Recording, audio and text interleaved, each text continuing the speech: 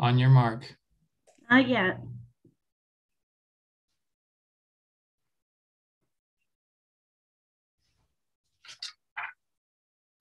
All right, you're all set, Mayor. Thank you and welcome. Good evening, everybody, to our staff report, our study session for micromobility. We are having Segal Michael lead us in this conversation, so I'll hand it off to you. Thank you, Mayor. I'm sorry, Mr. Mayor, before we hand it off to staff, I recommend that you take a roll call and public comment. Thank you. Yeah, I got a little ahead of myself there. Thank you. So with that, I'll pass it back to the city clerk to do a roll call, please. Councilmember O'Brien. Present. Councilmember Beach. Present. Councilmember Colson. Here. Vice Mayor Brownrigg. Here. Mayor Ortiz. Here. And before we open it up, we're going to open it up to public comment. So, Madam City Clerk, do we have any members of the public wishing to speak? So this is for non-agenda items, and I don't see anyone with their hand up, and I don't have any emails, so you guys are good to go. Very good. Now let's move on to item number 4, which is a discussion of micro-mobility sharing programs. And now, Ms. Michael, please take it off.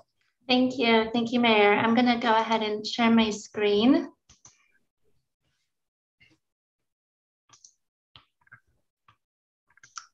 Everyone sees the presentation. Okay, are we good to go?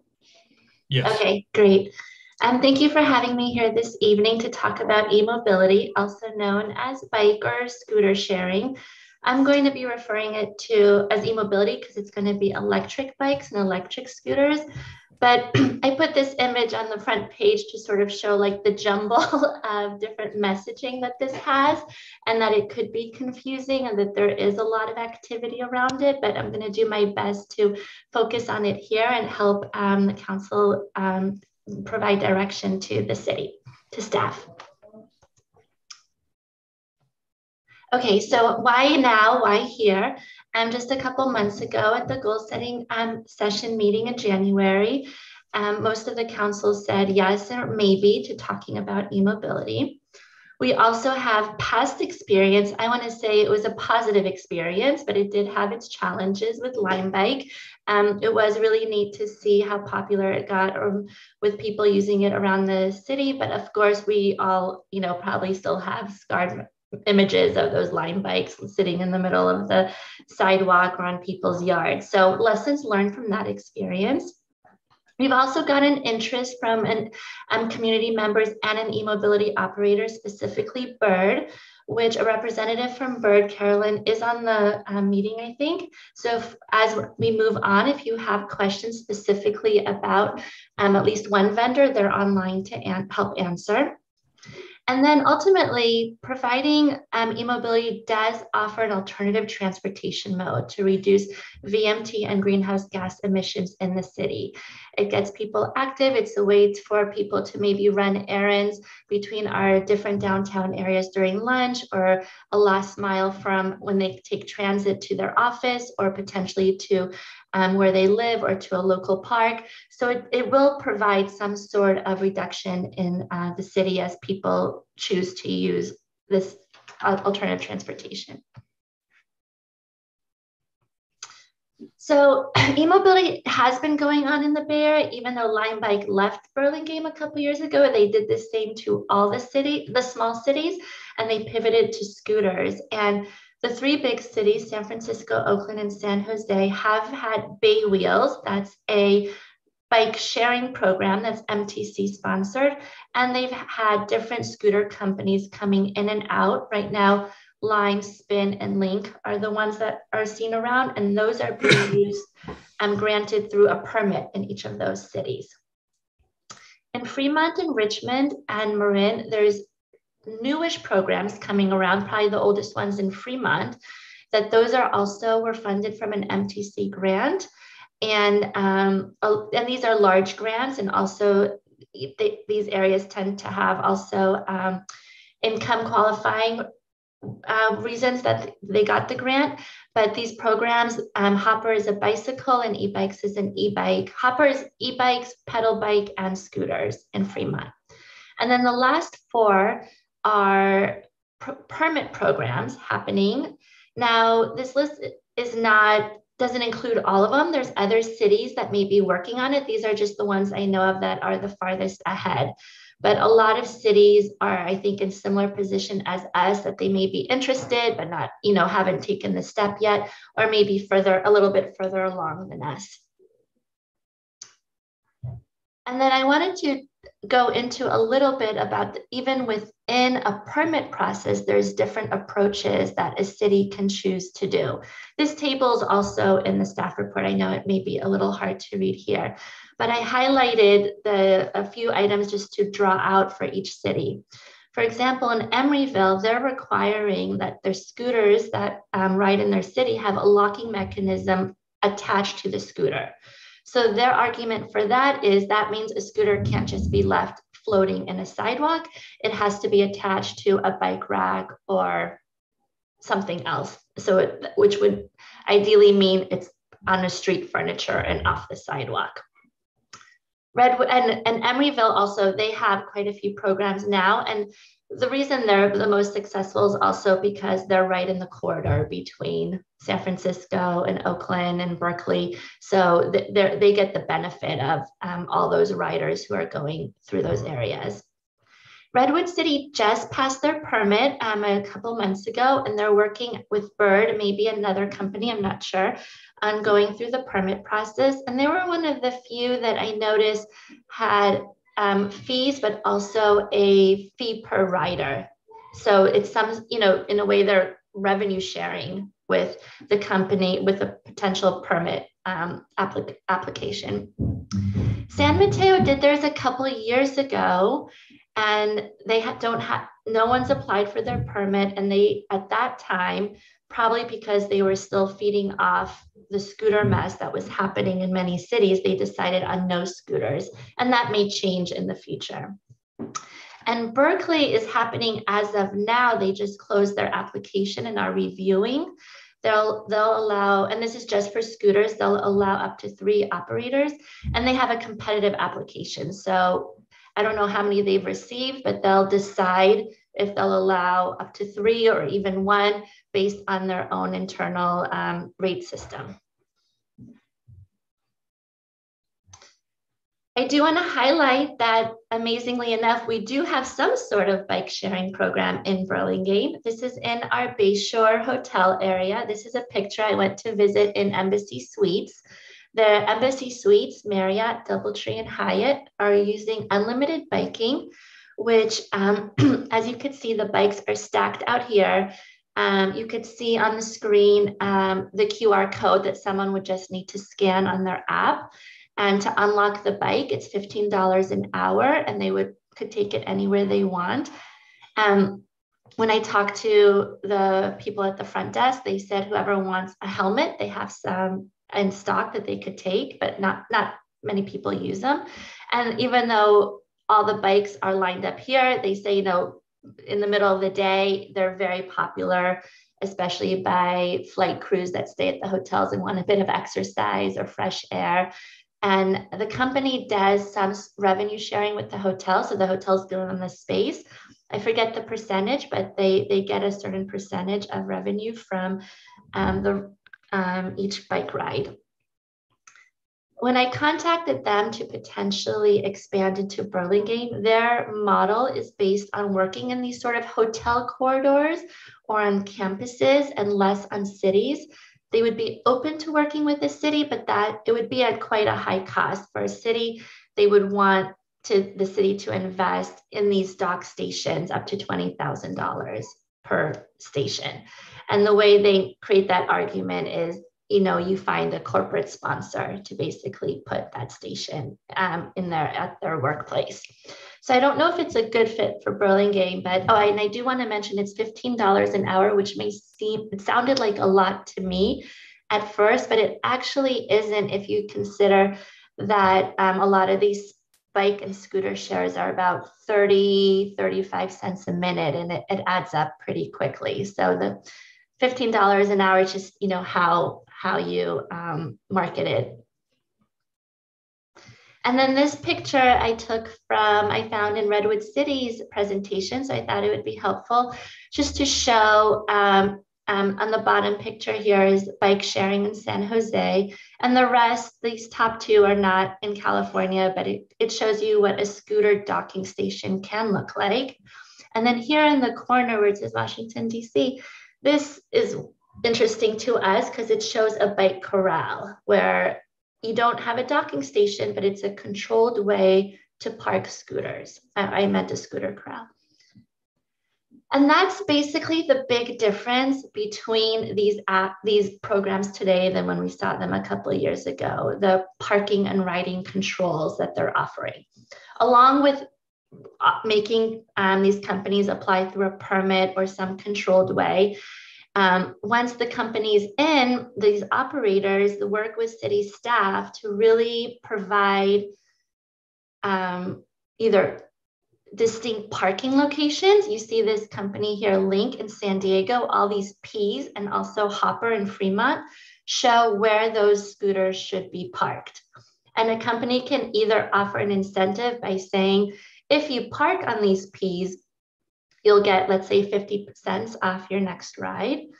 Or they could control, I think they could control the vehicle to only be able to be parked there. So let's say someone leaves it somewhere else, their account is going to continue running on it. The other thing I wanted to point out here is if you see this yellow area, that's a low speed zone. So if you ride a scooter and you go into this area, the scooter would slow down. And then here, Lincoln, Emeryville, the purple areas, I highlighted, it said no parking, city regulations prohibit parking in this zone. So there are some controls where you work with this company to say exactly where you want it or not. And I think the red areas are also no ride zones. So it's like no parking and then no ride zones. And here's another picture of what those corrals could look like if you were to designate. And it's not necessarily means it's painted on the sidewalk. This happens through geofencing, which the software system of the operator speaks to the vehicle, the scooter, and it knows, its boundaries of where it could go and where it can't, and where it can park. I apologize, I can't explain that in a more technical way. And then, I did just a little like pros and cons of e-bikes versus scooters. I think, all these could be argued either way, but just as something to think about, e-bikes do go faster and up to 20 miles per hour, and scooters are slower, if that's, something to think about. I think even though, our experience with Lime bikes is that they did block the sidewalk, I think bicycles are probably less likely to block areas because they intuitively more are parked at bike racks, whereas scooters may be more easily littered on the sidewalk. I rode bikes go further distances and scooters shorter. That's probably not always the case, but the e-bikes could probably have an easier time going in the hilly areas of Burlingame than the scooters, I would assume.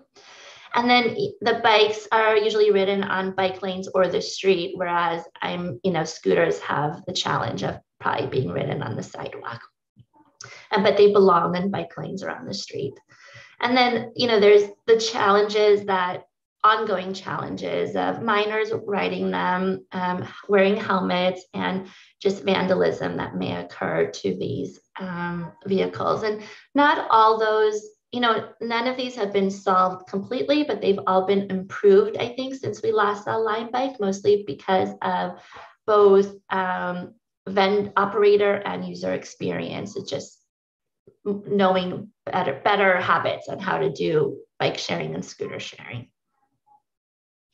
So I'm here today, basically to start a discussion about this. And, my 4 key questions are, do we want to pursue e-mobility? I think it could be, a very neat opportunity for Burlingame. do we want to have a vehicle preference? We don't necessarily need to have one depending on how we do the permit, but maybe we have one. And then if there is an implementation preference, along with potentially applying for future grants or doing a permit, there's also the approach we did with Lime Bike, which is to do an RFP and a pilot program. That's probably, well, I don't know. I'm trying to see which one's the most staff intensive, but that would require a bit of work. And then if we wanted to do all this, what are some of the concerns and controls to consider? Let's say it could be as small as we don't want scooters to ride in the farmer's market on Sunday. It could be control to that detail versus we want stronger controls so that minors people under 18 don't ride the scooters or bikes. So this is where I open the discussion to everyone else, and would be glad and excited to hear comments and try and answer questions. Great. Let's start with questions. Colleagues, I see Councilmember O'Brien has a question. Thank you, through the mayor. I actually have a big concern with the e-scooters. I mean, when you Google e-scooters, you see a lot of issues with injuries. And there was a UCSF study that actually studied this from 2014 to 2018 and saw an increase of 222% injuries. And a third of those were head injuries. So my question then becomes, who is liable in the long run? Would the city be liable? No, I don't think so, because maybe Michael could help answer this, but through the permit, if we were to do, let's say, a permit, there's liability is on the operator. And then when a user signs on to use one of those vehicles, we probably sign off on our liability. Would you agree, Michael? Or yeah, I mean, we would be, if we were to pursue some sort of contractual agreement or permitting agreement with the e-scooter provider, we would want to negotiate indemnity provisions, insurance provisions. However, if somebody were to be riding an e-scooter on our streets and get injured, they may very well sue, try to name the city and, claim that the roadway was, somehow contributed to it. So there is exposure there. We would try to mitigate that as much as we could. But that is a factor to be concerned about. And so that exposure you just described would be the same whether the person is riding on a rented scooter or their own scooter. Yeah, absolutely. And, and it could be the same sort of, and you're right. So, Mr. Mayor, so if somebody were riding their own private scooter, or let's say even their own private bike right now, right, which they could do, if they hit a pothole, they could say, hey, your pothole, the condition of your streets contributed to my injury. Right. So, yeah. My other question is, could you ban the scooters from being on the sidewalks? Because I worry about our downtown areas, just because of older people and scooters swinging, in and out around people and so forth, which I've seen in Burlingame Avenue, which to me is quite dangerous. So, Mayor, if you like, I can answer that yes, question.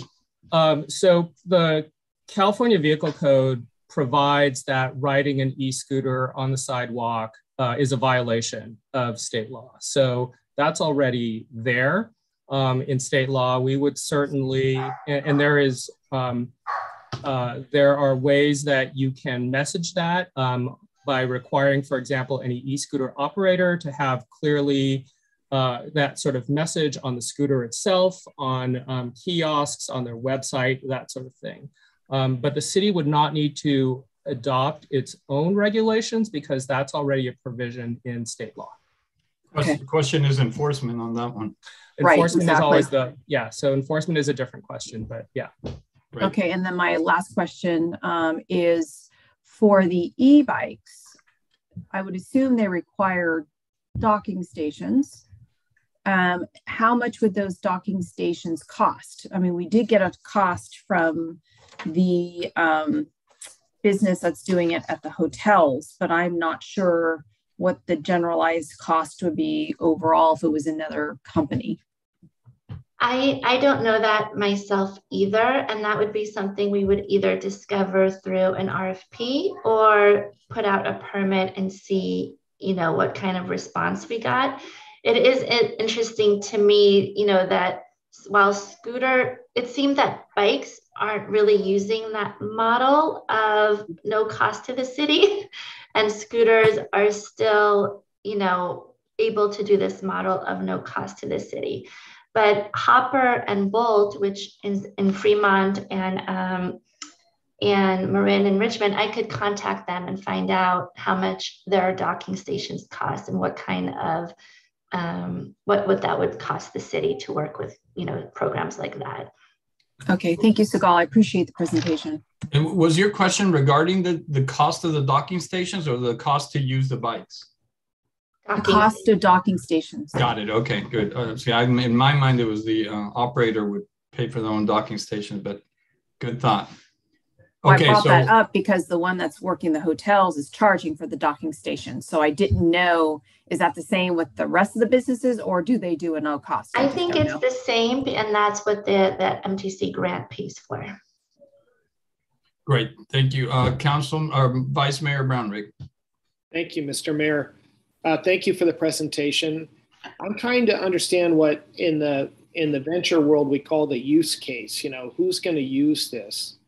And so I have two questions. The one is, what did we learn, Sigal, from the Lime Bike year-long, beta test? Where were people actually going?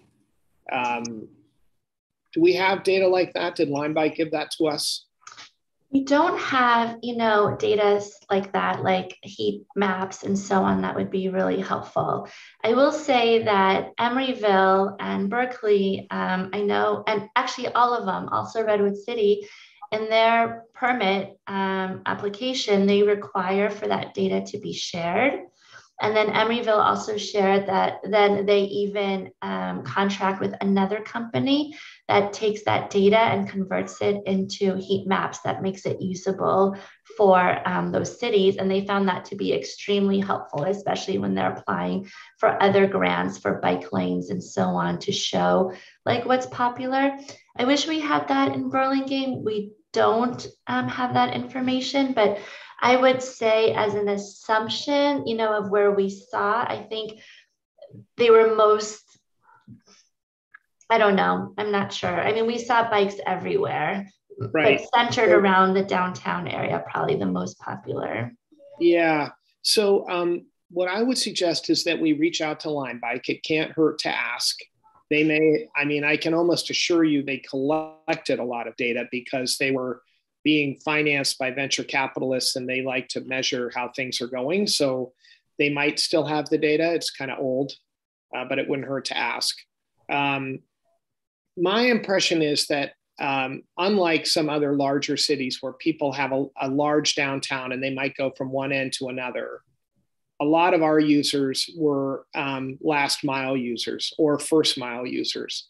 A bike to get home, or a scooter to get home, and then it would get left on the street, which irritated a lot of people. I like the idea of a bike rack because then they live somewhere, but I worry that in our city, that would actually significantly impact the amount of use they would get. Right. So that's kind of where I'm struggling a little bit to see the use case. I realize it's cool and trendy, but will it really get used is kind of my question. And yeah, so I'll leave it there. Thank you. Thank you. Councilmember Coulson. Thank you. So my thoughts are similar to my previous two colleagues, but I want to take one clarification. So Sigal, I just want to let you know that Jan Pepper did get back to us. Because as you all know, we did this e-bike program through PCE for very low income families where we gave the family, families funding to actually purchase an e-bike. And we actually did get data on that, Vice Mayor Brownrigg, that it was reducing VMT like 38% for people who got the bikes. But to your point, they were going from their home to the grocery store, from their home to BART or wherever they were going, could have been to BART. Or Caltrain. So I too have a concern that if we do put them in, we have to be very strategic. It would have to be, maybe someone who's willing to walk down to Broadway to take a bike to the Ave, or someone who's willing to pick it up on El Camino and wants to ride it down to, Caltrain. So we'd have to be at obviously at parks and things like that. But the thing that really kind of interests me in this is if we could see if people actually like to ride e-bikes, and we could get data back that said, yes, I liked riding it. And if I had an e-bike, I would ride it all the time and I would ride it here to there. Then maybe we could, use that as like a beta test case. And then we could go back in and pilot with PCE for this bike program where we actually help people purchase e-bikes to get them out of their cars. And Jan Pepper came back, Sigal, and said that they would actually definitely, they would actually be willing to help with the program. They might just need some offsets on the costs. So, because my point was, well, great, you did a program, you rolled it out to 800 people for Peninsula Clean Energy, but that's not impactful or meaningful. And if you can't scale it and expand it throughout the county, then you probably should just close it down because it's not really a productive kind of program. So I like the bike, and I think we could try them, but we'd need to collect data and then see if we can roll that data into thinking about a more expansive program that would apply to more people. Thank you. Council Member Beach. Thank you so much for the presentation, Sigal. And I'm actually eager to hear what members of the public think. I think we have some folks here in attendance. I think I'm excited about the opportunity of bringing some micromobility options back to the city, whether that's bikes, scooters, or some combination of both, given that the transportation sector is our biggest contributor to greenhouse gas emissions. It also contributes to congestion on our street with more cars.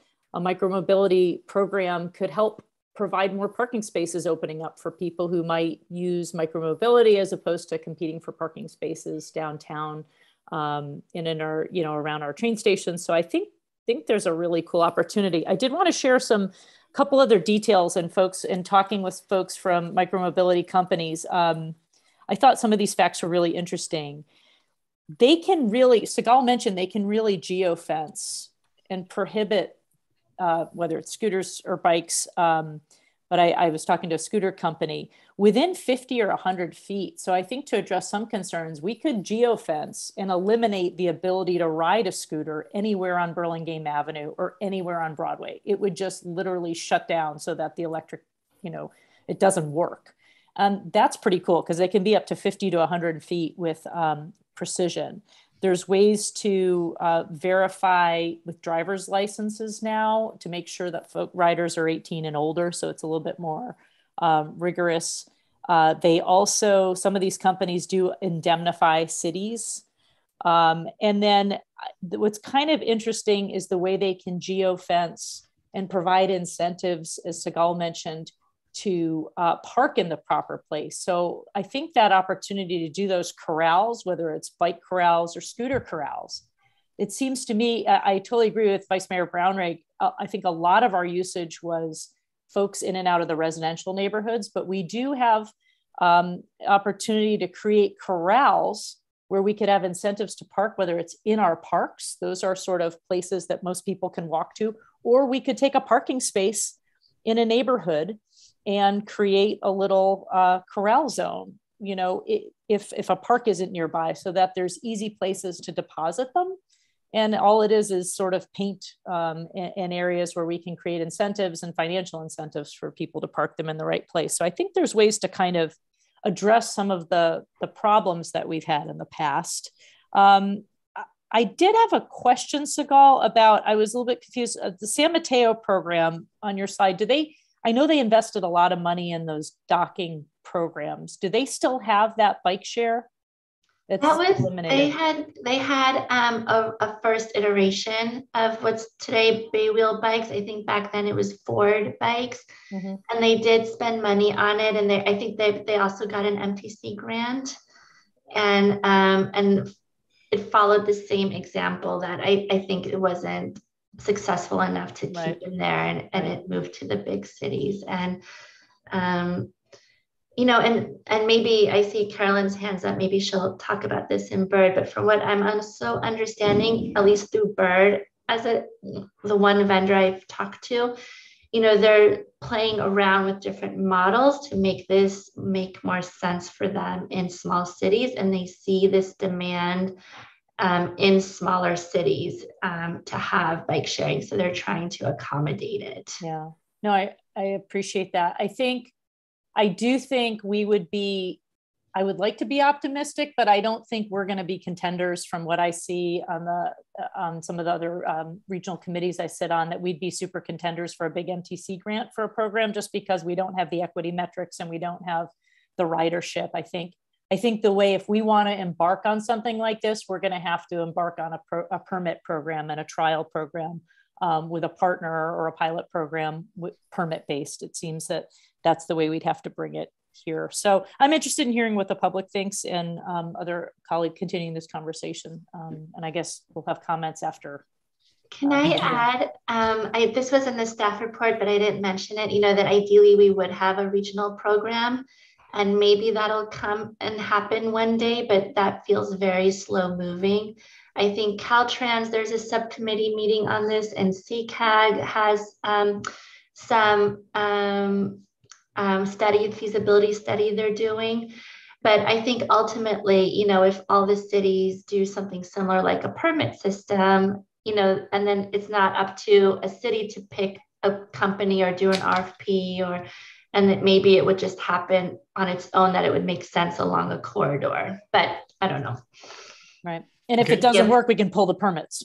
Right. You know, Thank you. I do have a couple of questions of my own on the geofencing. There's something that Councilmember Beach just said that was intriguing to me. But do you have a sense of, does it shut off the electric motor, but you can still roll it, or is it just blocks it from rolling? Do you know that? I think it locks the wheels, but maybe Caroline can answer that for at least Bird. Okay, we'll save it for her then.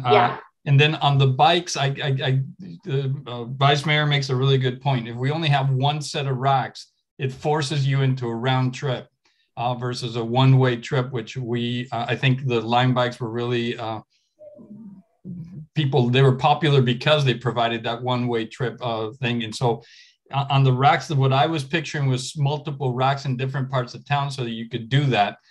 So I'd be interested to hear more about that. So any of the models that you looked at, Sigal, did they include multiple racks, or was it just one? Yes, they did. Okay, because you see them in the city where they have racks all over the city. And okay, so with that, let's open it to public comment, and then we'll go back to colleagues for final comments. Megan, you with me? Sorry, I thought I was unmuted. Yes, I am with you. Okay. We'll start with Carolyn.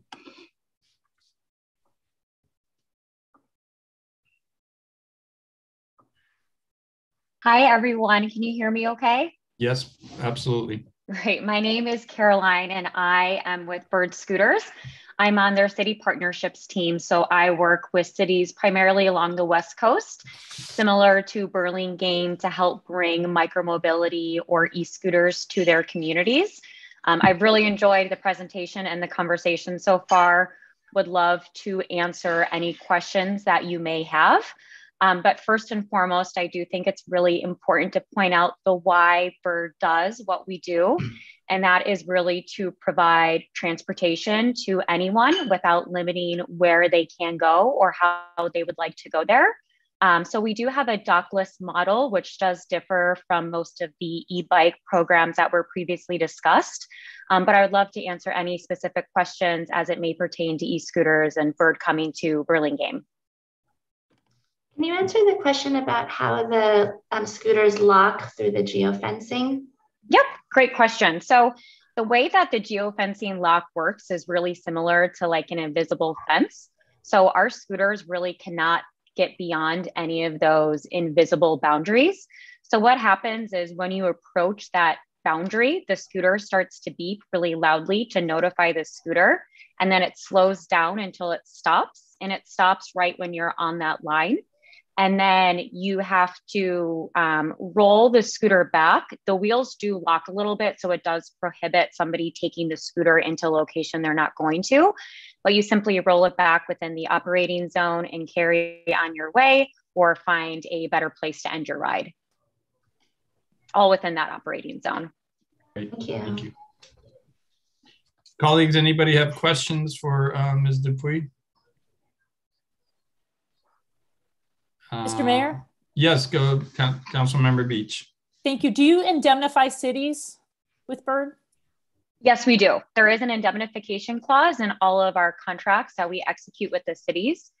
So the cities are completely indemnified if, you know, any liability or anything of that sort. And thanks. And do you have a, when people ride, is there a reminder to them that they are not allowed to ride on the sidewalk on the scooter? Is there or is there any part of the login process? Absolutely. So reminding and educating our riders to not ride on the sidewalk is very, very important to us, as that is typically the biggest concern that cities have.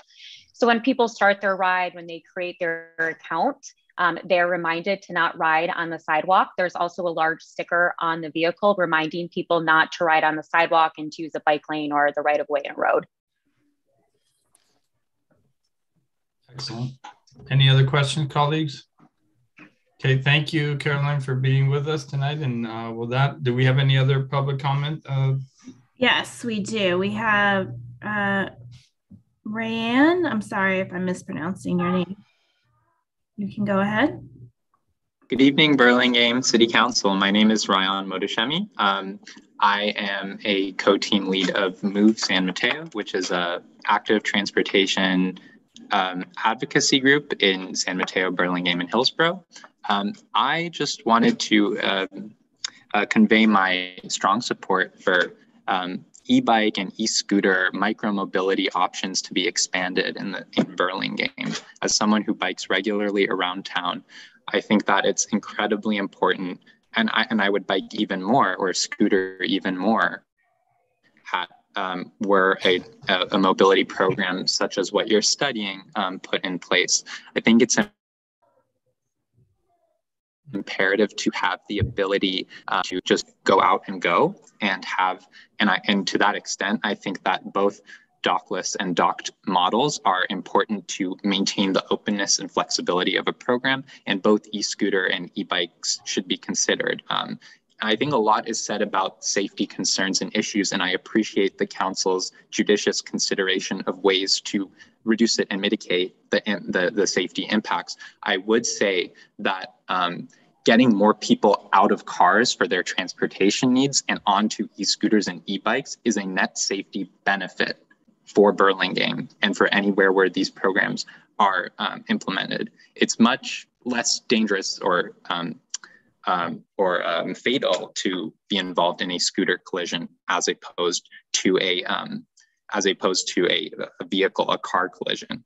And I think that the data and studies repeatedly show that folks are using these for these methods of transportation for transportation needs, not solely recreation or joyriding, as can sometimes be the case, especially for early adopters of programs. So I would encourage you to view this as an investment in the long-term transportation flexibility and sustainability of Burlingame, and as a program that can grow and increase ridership and increase active transportation mode share in the city of Burlingame. I think another thing to look at is speed limits, geographically bounded speed limits. In addition to just no-go zones for these vehicles, you can get scooters and e-bikes to slow down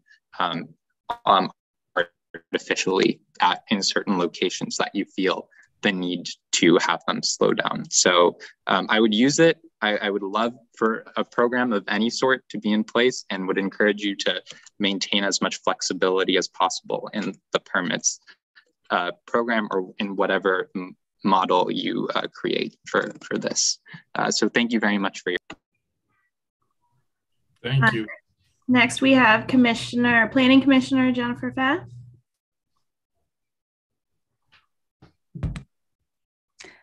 Thank you, Megan. So this is very interesting. Segal, thank you, and appreciate all of the questions and remarks from all of you.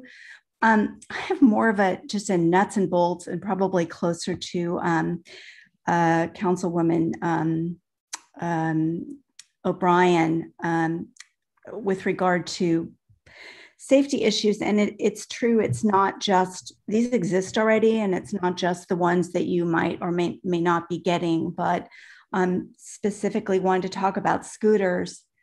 As you know, I do live probably about 4 blocks from town. So these are pretty common where I live, the scooters are, and also because of the high school. And it's just not clear to me what the rules are. And what I'm tending to see are they are not necessarily on the sidewalk, but the ones that are on the street are not stopping. So it's just not clear to me, do they have to follow the rules? Like where there's a stop sign, they're supposed to stop, or they don't have to stop, or they just do a California stop.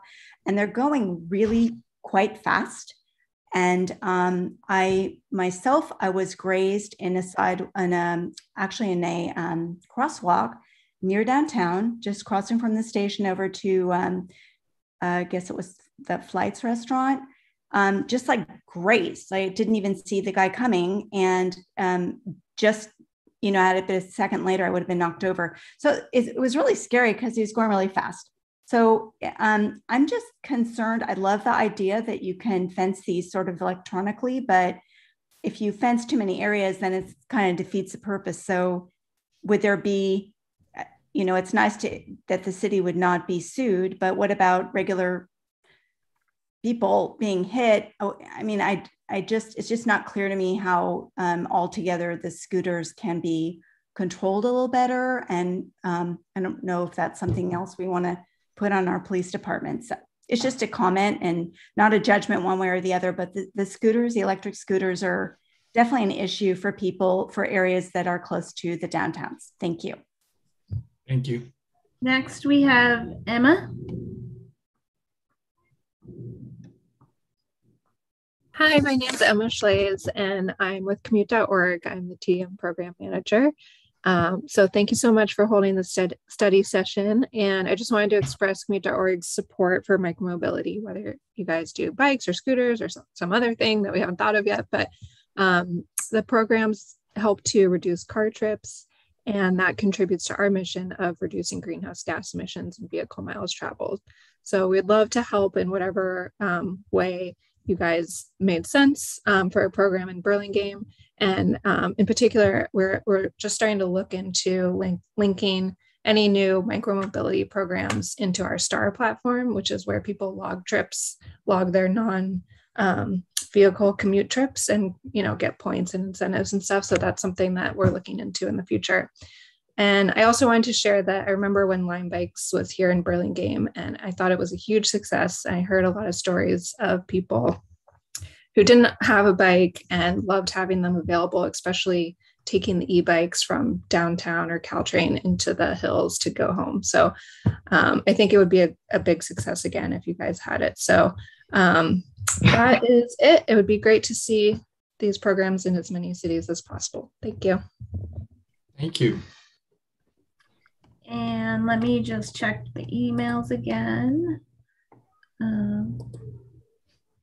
I have one email. It's from Traffic Safety Parking Commissioner Rabalos. He says, I'm very supportive of a shared and easily accessible e-bike share program. I prefer the dockless model for efficiency, but I can see a hybrid model of dockless in residential areas and docked in commercial areas. I think Burlingame is a perfect fit for micro mobility, and I'm hopeful that we get something useful in place sooner than later. And I don't have any others, so you're all set, Mr. Mayor. Okay, guys, I'll bring it back to my colleagues for final comments. Does anybody want to start us off? I see Council Member Colson beat the buzzer. I just have a quick question. So Commissioner Rebelos just mentioned hybrid model. Do we have a hybrid model in this options, Sigal? Is there one where you can do some docked and some can go up to your house and back? Because I'm not aware of that. It may exist. I would have to look further and see, you know, if that's happening in other cities. I don't think Bird offers that. Okay. And for the most part, I'd have to do more research. Okay, no problem. All right, I just wanted to make sure that we were clear that we weren't discussing an option tonight that was a hybrid. So the option tonight is e-bikes docked and e-scooters corralled or docked. And what do we want to pursue? Yes, and it could be that we researched, or we could decide to research and see if such hybrid is available. And it, you know, depending on the approach, you know, potential permit could either direct that or give some flexibility. And, you know, and Michael could speak to it, but, you know, if we get permit applications that we don't like, or it doesn't look like a good program, we could deny it, right? So. Okay, well, great. Yeah. So the biggest question tonight is, do we want to move forward or not? We could do further study and refinement, but I think that we want to talk about if we're in favor of moving forward, what type of vehicles and that, and but yeah, we can refine it later. So I see Councilmember Beach. Thanks, Mr. Mayor, and I really appreciate the conversation. No surprise, I'd like to pursue further conversations on this. My gut instinct is that I think for our residents to embrace it, I think dockless would be used more because it just is more flexible and can get to and from the neighborhoods. It can get to and from transit. It can address the last mile. I think the technology is exciting that there could be the corral opportunities without having to put in $20,000 worth of infrastructure if we set aside parking spaces or parking areas in parks. That could solve our problem that we had with Lime Bike. So I'd like to explore that a little further. I wouldn't be opposed to docking stations for a bike share. I'd like to know if there's any dockless bike share programs that exist. It seems that most of them are going to docking stations. I think we should really be in communication with Facebook. I think that's a very important partner right now because there's a huge opportunity to maybe do a program also with them. They might even be interested in a docked program, but particularly as they start to bring their workforce back in, can we ideally get them from downtown Burlingame? We'd prefer they get off at Burlingame station rather than Millbrae, so they use our downtown, they use our shops. It's only a 2-mile ride. It's easy. It's like 10, 15 minutes max down to the Facebook campus. That might be a wonderful opportunity via scooter or via bike. So I'd like to maybe see if we could partner with them somehow. I think I do hear Ms. Fav's comments about the speeds, and it is of concern. I think it's a good reminder, though, a lot of these privately owned scooters and bikes have much different speed limits. So e-bikes can go up to literally 30 miles an hour in some cases, and some even push it. You know,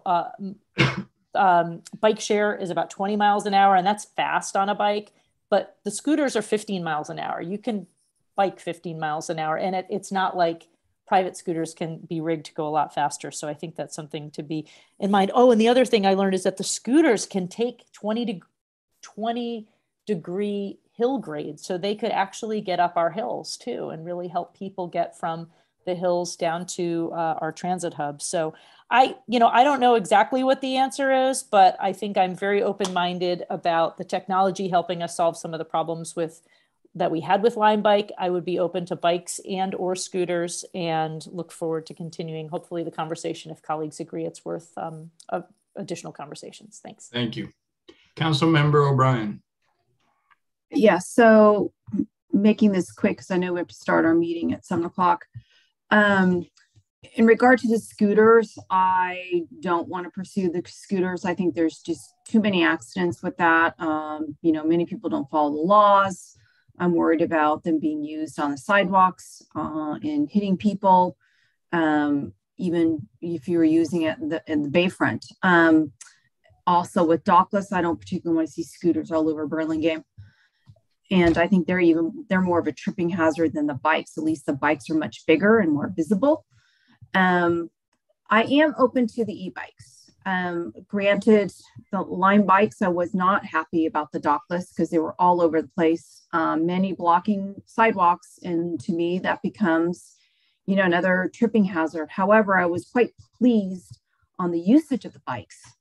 And so I think if there's ways to kind of control, you know, where these bikes are located, you know, at our train stations, at, you know, various parks throughout, you know, the city. So, you know, the hills are taken care of, maybe with Cuernavaca Park, have some at Washington Park. I think Councilmember Beach's suggestion on Facebook would actually be interesting, especially when we look forward to development, you know, in that area. The bikes would come in handy, and also people who want to use bikes along the Bay Trail. So that would be kind of a good place to be able to have, you know, a docking station. I'd be interested in finding out, Segal, data maybe from the cities that are already implementing the e-bike program on what is going well, what's not going well, and what is the usage like. I think, you know, we want to make sure if we're going to pursue this, that, you know, people are going to actually use it. And then also, you know, the pricing of the docks, or do these companies, you know, cover that price? I just don't know. Thank you. Thank you. If nobody has any other comments, then I just put mine in. I do believe that we should pursue both bikes and scooters. And you know, when we talk a lot about Lime bikes, and Lime bikes were actually very popular. And after we complained and it got back to the company, and they actually became a lot better about picking up their bikes. And towards the end of the program, we actually had a lot of very positive feedback from people. And so the concern I have with the docking stations is what Council Member or Vice Mayor Brownrigg said. It turns into a round trip, and then we lose a lot of the functionality. So what I like about the dockless and what I liked about Limebacks is you can pick it up, take it home, and they'll pick it up right there, or somebody else will come and take it. So that we can address by having multiple racks in the city. So I think that's important that we look at that so that we can use it one way. And then the scooters, I think it's important that we look at the speed so that we can address some of Ms. Pfaff's concerns, because I've been in the same situation where one of them whizzes by me. And I think that Councilmember Beach said it right. The rental ones don't have the speed that the private ones do. So I think that in that respect, but I think we need to investigate that. And then about the geolocating, the geofencing, if we can limit the speeds inside downtown, then that would take care of that. So, or limit the speeds where there's pedestrians and where there's other things going on. So I do think we need to move forward with this. And I think that we have some additional issues that we need to address, but definitely in favor of it. I think I saw Councilmember Colson's hand go up. Thanks. Sorry, since I asked a question. So I would prefer to start looking with the e-bikes first, see how they go. And then if they do well, we could look at the scooters down the road. But I have big concerns in a small town like ours around the scooters. And I think the e-bikes would transit from east-west really well, which is one of our big problems of how to get people around. And while I just think that you're going to have to probably, I've never seen a hybrid, and I've been to a lot of cities. I travel a lot. I've never seen a hybrid option. So my guess is it's not going to exist unless we invent it. So I think if that's the case, then I would prefer to go docked, only because I think the dockless did end up sort of everywhere, scattered all around, and people, you didn't know necessarily where one was. You could look on your app and I guess find it, but you still would have to sometimes walk 2 or 3 blocks to go pick it up and then go downtown. And I think if there's just, you know, we know there's one at Heritage Park, there's one at, you know, or Pershing Park, there's one at Facebook, we know where they are. I think it's easier for people to just know I got to walk half a block. There'll definitely be a bike, pick it up and go. Very good. Mr. Vice Mayor. Thank you, Mr. Mayor. I think I joined the consensus. I was in favor of Lime Bike back in the day. I think it was a great experiment, and I'd be happy to reinvestigate this. I do think when it comes back, it would be really good to have those corrals or racks located so that we can all kind of see and use our judgment as to whether it's likely to be useful. I also, and I suspect I can speak for everybody, but no one else has addressed this. I'm not really keen on this. I don't believe the city needs to make money on these services.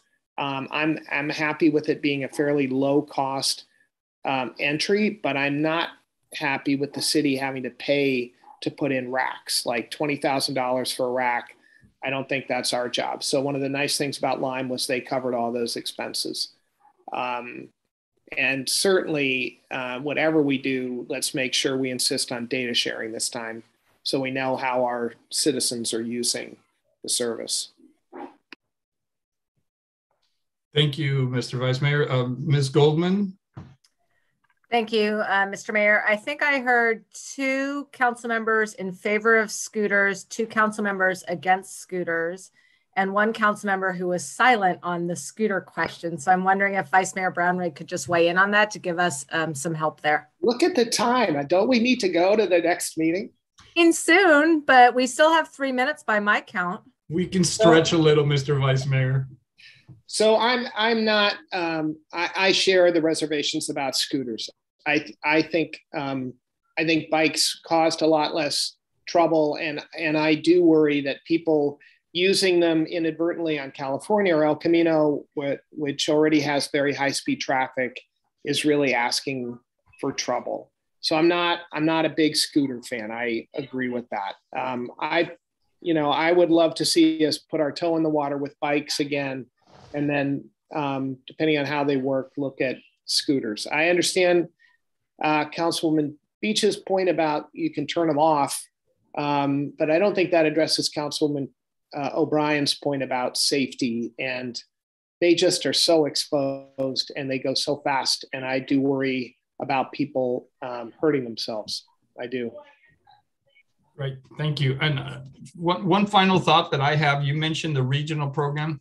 If we were part of a regional program, that would make the whole thing a lot smarter and it would make a lot more sense. So if there is a regional program, I would defer to that and join with other cities so we all have the same system. With that, colleagues, any final comments before we adjourn this and go to our regular meeting? So with that, then the study session is adjourned. Thank you, everyone.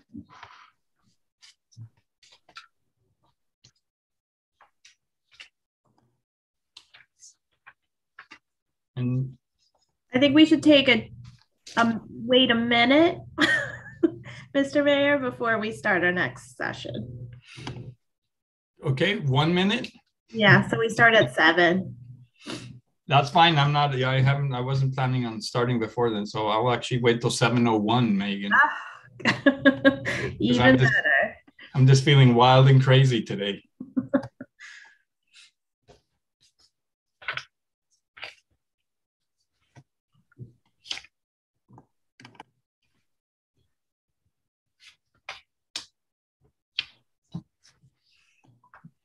Yeah, Berkeley, $15,000. Ooh.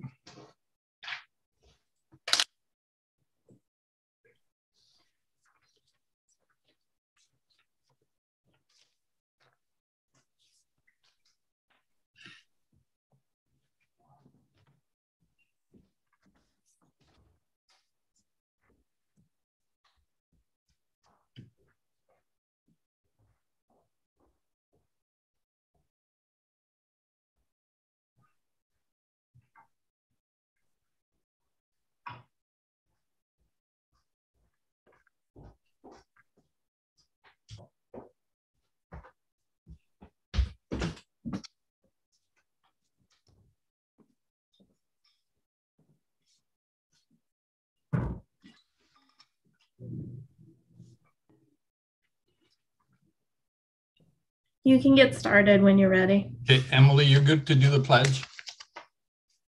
Good, all right. Okay, good evening. We are calling the March 7th City Council meeting to order at 7 exactly. Oh, there's 7:01. And with that, we will move on to the Pledge of Allegiance, and I've asked Council Member Beach to lead us. Thank you, Mr. Mayor. If you're able, please stand and join us and put your hand over your heart. I pledge allegiance to the flag of the United States of America and to the republic for which it stands, one nation, under God, indivisible, with liberty and justice for all. Thank you, Council Member. And with that, we will go to roll call. Madam City Clerk. Councilmember O'Brien. Present. Councilmember Beach. Here. Councilmember Colson. Here. Vice Mayor Brownrigg. I think we lost him during. Oh. He's not here. Bueller. Mayor Ortiz. Here. And let's see, we're gonna go real slow to see if he'll join us again. So we have a report from our closed session, but we didn't have a closed session. So we don't have a report. And upcoming events, give me just a moment and I will tell you what the upcoming events is. So mostly it was just announcements that I have.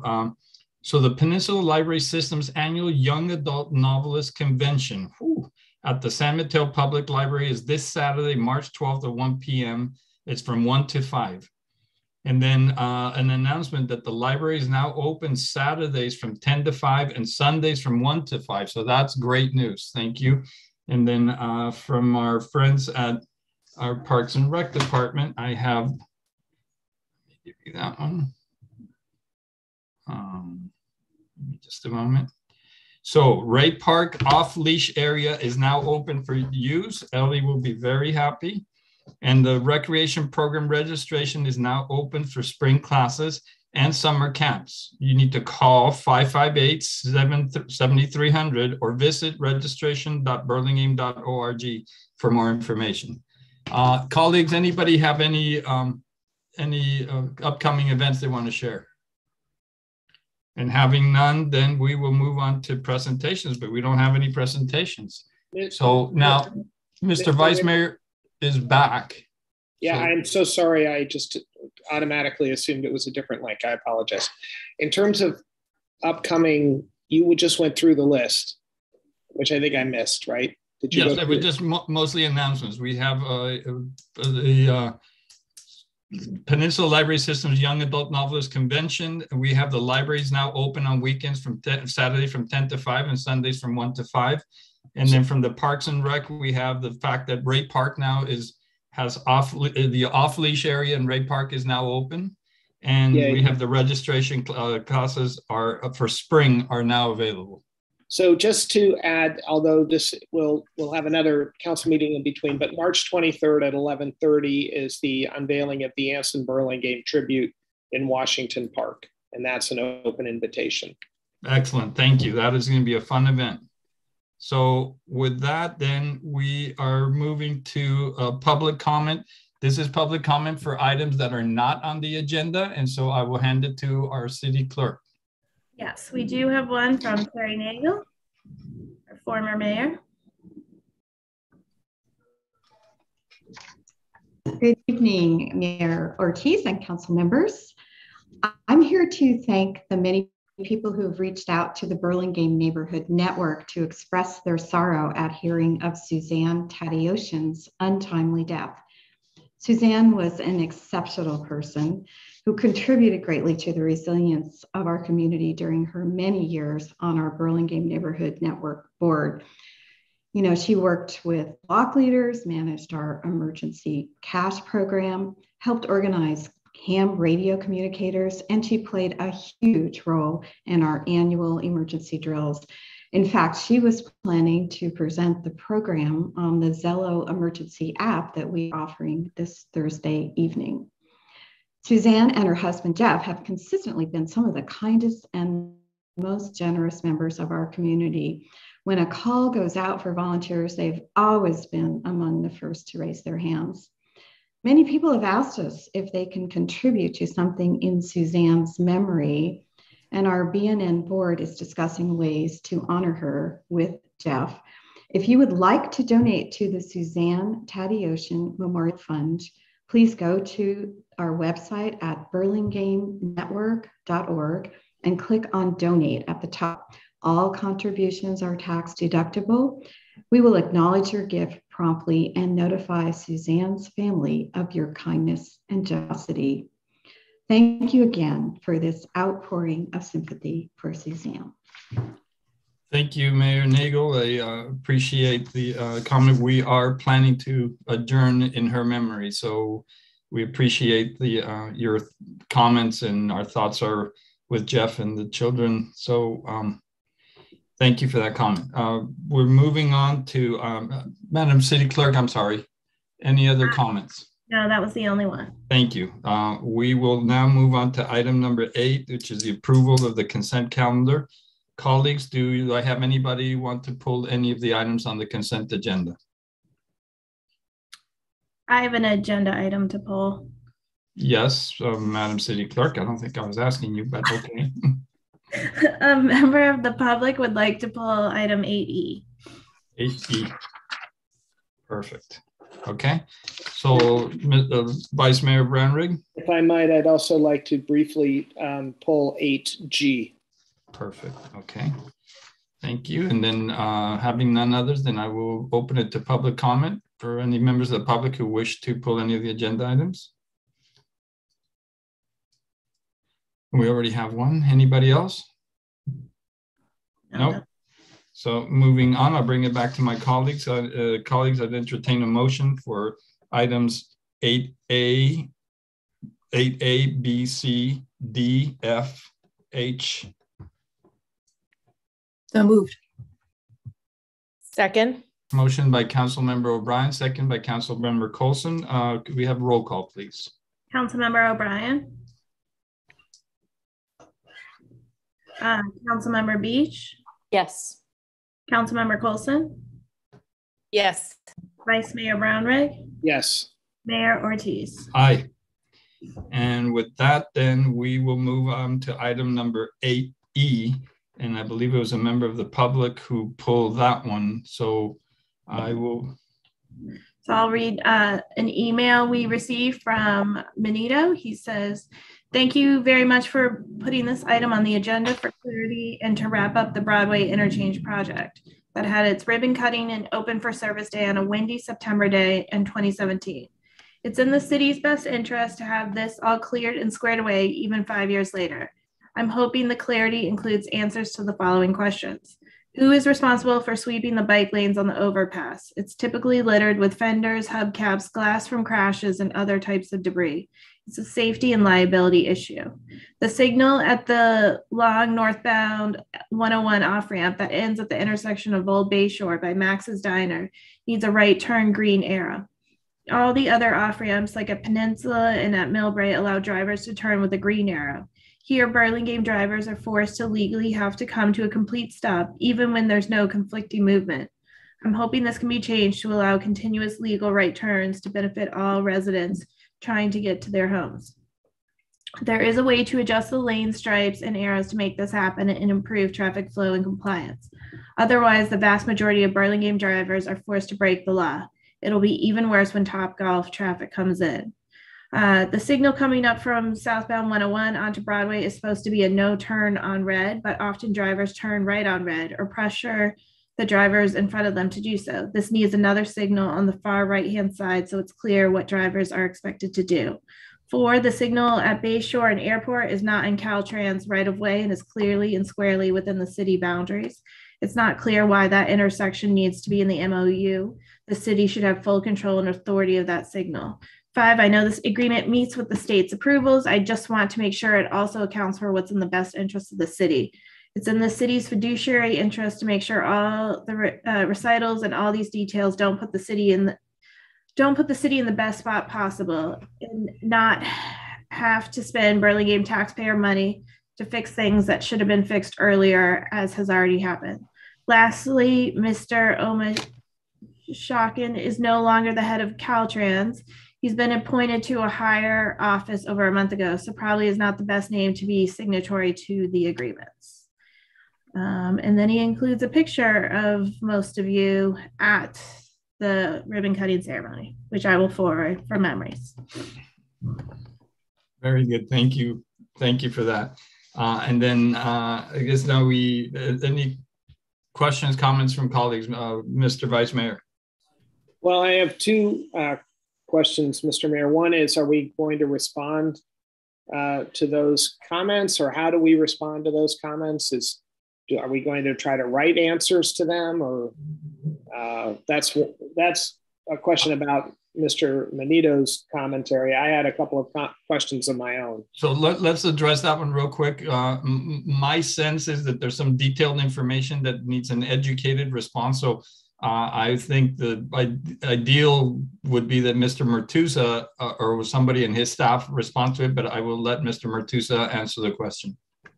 Thank you, Mr. Mayor and Council. I will be happy to respond to some of the questions. Regarding the street sweeping on the overpass, that would be City of Burlingame would be responsible for that. The traffic signals at Old Bayshore intersection in front of Max's Cafe, that is Caltrans maintained traffic signal. And then the traffic signals at the off-ramp, southbound off-ramp and on-ramp, they're all Caltrans traffic signals. The issue about traffic making a right turn at that intersection and then turning, the information about upcoming traffic signal, staff has communicated that issue to Caltrans, and Caltrans has not been able to respond to that. There has been, or my understanding is that Caltrans has told our staff that they are looking into it. And similarly, there's a concern regarding staff, concerns regarding traffic making left turns at that southbound off-ramp and building up and into those two left turn lanes at that intersection. So again, Caltrans is aware of that, and we have not been able to see the timeline as to when those issues will be addressed by Caltrans. Finally, the traffic signals at Airport Boulevard and Broadway intersections, that is actually maintained by Caltrans. That is because Caltrans wants to ensure that there is no traffic buildup in those two left turn lanes going at the northbound on-ramp. So they wanted to have more control over that because not having control over that signal and that may create problem for the workings of those traffic signal at the on-ramp as well as the Airport Boulevard intersection. So those are my responses at this time. Thank you, Director Mertusa. Appreciate the responses. And with that, Vice Mayor, you said you had other comments? I have two questions that I would like to pose of my own. One, because this item is on our agenda, I'm allowed to ask Director Mertusa what I've asked before, which is, when are they going to finish their landscaping obligations? Vice Mayor Brownrigg, great question. In fact, Councilmember Bija also had reached out to me earlier this evening. And my understanding is that Caltrans has, Caltrans in cooperation with the Transportation Authority is doing the final design, that the project, that landscaping project is in the final design, and they're supposed to go out to bid this year. Because of COVID, the project was delayed. I have reached out to the Transportation Authority earlier this evening, have not gotten any update, but my last conversation I had with them was that they are looking to get that project into construction later this year. Well, I appreciate it. I mean, we could have had a small forest by now if they had done this, more or less when we thought they might. But I do think we want to make sure we hold their feet to the fire. I know this is not their highest priority, and I know that the project as a whole went over budget. So they're, everyone's a little bitter whenever that happens, but this is an obligation and it will significantly improve that intersection for residents and visitors. My other question, I had hoped that one of the side benefits of doing the Broadway grade separation would be depressing the roadway, which would then allow us to revisit some of the striping on the road to the overpass.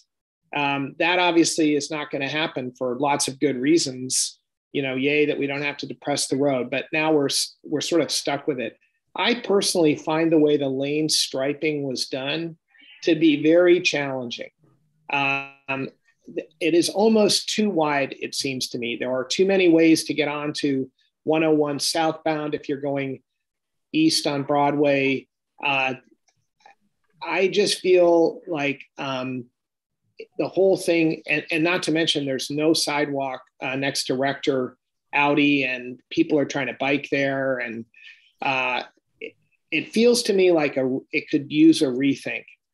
And I don't know whether there's a chance to do that, Director Martusa. Obviously, there's a question of who would pay for it and all that stuff. But I just wanted to voice, it's very difficult when you're looking at an 8.5 by 11 piece of paper and you're looking at lines to tell. But to me, it's a very difficult set of lanes, frankly. So I just wanted to share that observation. Thank you. If I may respond to that, Mr. Mayor, is that you're absolutely right. There are opportunities to reconfigure the lane lines there. And we were hoping that when we have any opportunities as part of future improvements on Broadway, whether it's a resurfacing project or a, say, grade separation project, even without depressing the road, that will present opportunities to configure those lane lines. And as you may recall that as part of the Broadway grade separation, we are looking at a class 1 bike facility there, a separated facility right under the bridge between California Drive and Carolyn Avenue. However, further down east from that side, that's still an opportunity for us to redraw the striping lanes to see what we can do to improve that buffer between the pedestrians and the motorists as well as the bicyclists. So that is definitely not forgotten. I just want you to know that we definitely are aware of that. Thank you very much. Thank you. Councilmember Beach. Thanks, Mr. Mayor. Just 2 brief comments, and I really appreciate Director Matusa's responses to the great questions from the Vice Mayor. We do hear a lot of feedback that constituents find it to be a very confusing intersection. Of course, the grade SEP will help with that, but yes, the striping as well. That's great that it's on staff's radar. I just wanted to appreciate Mr. Valesco's comments as well. I do think I ride the bike lanes across Broadway about 50% of the time, and the other 50% of the time I'm in the bike ped overpass, the Rosalie O'Mahony bike pass, but I use both. And I do think we could do a better job if we were responsible for the sweeping of those bike lanes on the overpass. It does have a lot of debris and can be kind of dicey for cyclists. So thanks so much for him bringing that up tonight. Great, thank you.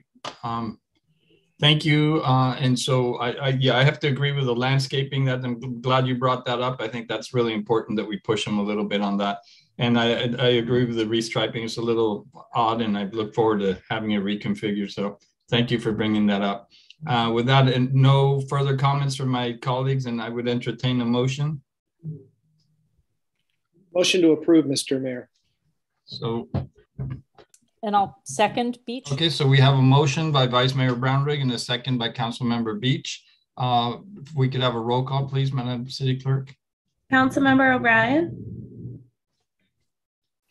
I know you're saying yes, but I can't hear. Yes. Yeah. Can you hear me? Okay. Yeah, now I can. I was like, I can see her mouth moving. Councilmember Beach. Yes. Councilmember Colson. Yes. Vice Mayor Brownrigg. Yes. Mayor Ortiz. Aye. Okay, and having that, now we'll move on to item number 8G, which is the adoption of resolution approving the installation of 2 public art projects. And I believe that was the Vice Mayor who pulled that. And really, to be very quick, because time is precious, I wanted to thank our city librarian for this initiative. I know I'm not the only one, but I am a huge believer in the importance of public art. And I really appreciate the librarian, bringing art to the inside and the outside of the library. And I can't help but say again how useful I think it might be to have some sort of group in the city, a commission or something that was sort of responsible for driving art. But in the meantime, let's hear it for everyone doing an individual effort. Thank you, Mr. Librarian. You're very welcome, Vice Mayor. It fell into our laps. We're happy to do it though. Our Board of Trustees was super happy to have it fall into our laps. So we are lovers of art as well. So thank you. Thank you, Mr. McCulley. Anybody else have any comments, any questions? And if not, then we could go ahead and open it to the members of the public. I don't have any emails and I don't see anyone with their hand up. So thank you very much. Just kidding. We have trustee member Mike Nagler. Welcome, Mr. Nagler. Hi everyone. I'm certainly glad this is being considered. I hope it goes through in a timely fashion. We've had a couple of discussions about this at board meetings, and we're all huge fans of public art. And I'm glad that the public library has been able to help to spearhead this movement in Burlingame. I just think public art is so important to a community, and I don't frankly think there's enough of it in Burlingame, and I'm glad we can do our small part. So thanks for considering all this, folks. Thank you, Mr. Nagler, and we're working on it. So with that, I'll bring it back to my colleagues for any final comments. And if we don't have any final comments, I'll bring it back. I'll entertain a motion. I'll make a motion to approve the acceptance of the art. I'll second. So we have a motion by Councilmember Coulson, a second by Vice Mayor Brownrigg. If we could have a roll call, please. Councilmember O'Brien? Yes. Councilmember Beach? Yes. Councilmember Coulson? Yes. Vice Mayor Brownrigg? Yes, enthusiastically. Mayor Ortiz? Aye, enthusiastically. Thank you very much. And we're moving on now to public hearings. We don't have any public hearings, so we move on to item number 10, which is staff reports. And we're going to 10A, which is our housing element annual progress report.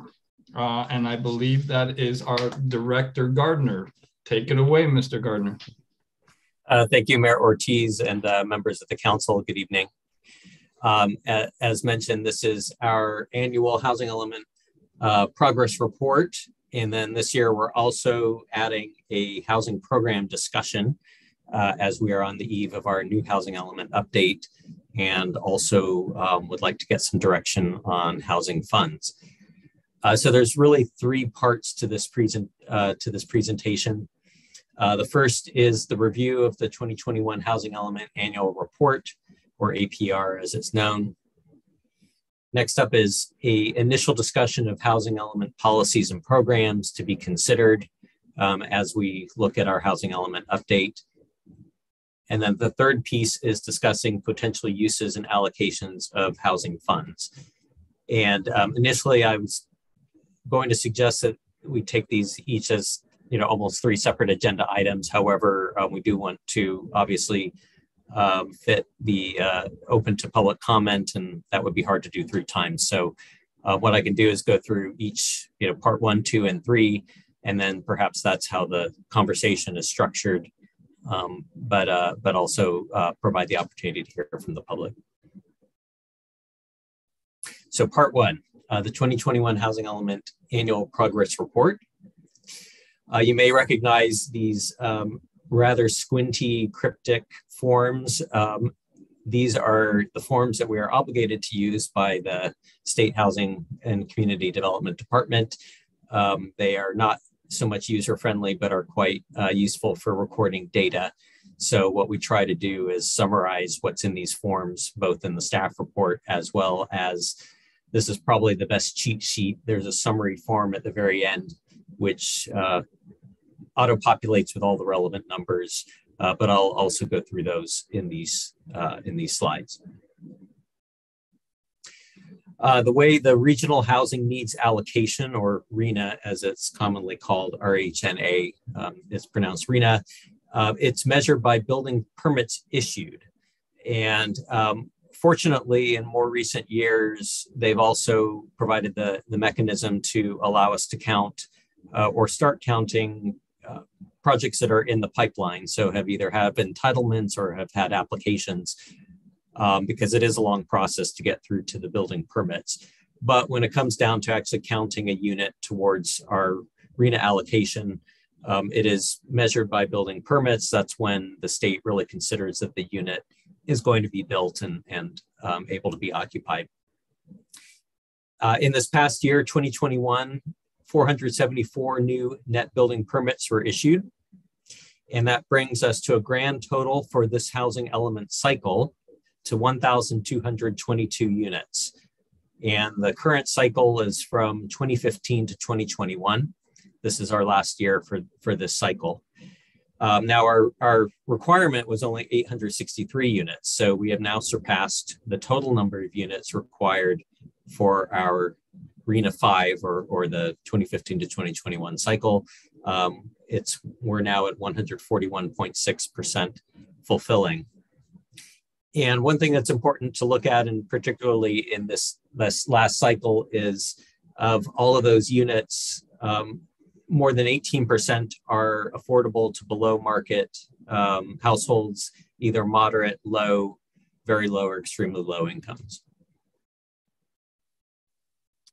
We do also keep a monthly total. So if people are wanting to not wait a whole year for this report, and ideally, hopefully this is a little more user-friendly, we list out all of the projects that are in the pipeline, both approved as well as under review. We have information pages for pretty much all of the projects. So there's a hyperlink on there. And this report can be downloaded each month from burlingame.org/major projects. So highlights of 2021, as mentioned, 346 units were entitled, 474 building permits were issued. Of those, 53 are below market rate units. There were also 73 accessory dwelling units that were received, and of those, 52 have been approved so far with building permits. And there's 807 additional units in progress. Now, one bright spot with looking at our next housing element update in the cycle is that any of these units that are in the pipelines, that's the 346 units that are entitled, it's the 807 units in progress, those all count towards our next cycle. So they roll over, and our next cycle is quite a bit higher. It's 3,257 units, but if you add what we already have in progress, we're already a good ways towards that goal. What we will ask for, this is the more formal part, so I've just put this up as a cheat sheet, is we do need a motion at the end of this item to accept that annual housing element progress report and authorize the transmittal to the Governor's Office of Planning and Research and the HCD.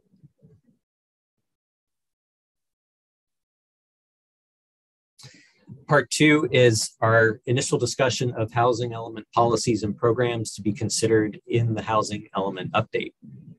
And this gives us an opportunity to roll out our snazzy new logo for the housing element. You'll see it looks sort of familiar if you remember our Envision Burlingame logo, which is our train station. We've now added housing, but the point is that this is part of the general plan, part of Envision Burlingame. And in fact, what Envision Burlingame really did was set us up very well for this upcoming housing cycle in providing the development capacity that we need to reach those 3,257 opportunity units. This is our land use map from the general plan, and Burlingame is unique in that we don't need to spend as much time looking at where to put the housing. That hard work's already been done as part of the general plan update. It's not to say that we can't come up with new ideas and say, what about, and suggest some other ideas, but we're not having the same conversations that other communities are having where they're really trying to figure out where do you put a couple thousand more units.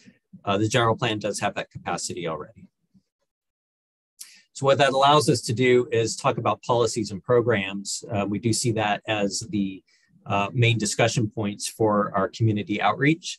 And this is our schedule for community outreach over the next 2 months. We're going to start with a pop-up event at the Fresh Market in downtown Burlingame on March 20th. That's a Sunday morning. We'll have a table there with our outreach consultants, MIG. Then we'll have a community meeting over Zoom on March 23rd.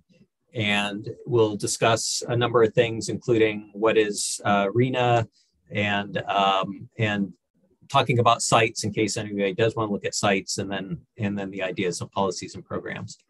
I do see a hand up from Vice Mayor Brownrigg, and I'm happy to take questions as I go along. Is that all right with you, Mr. Mayor?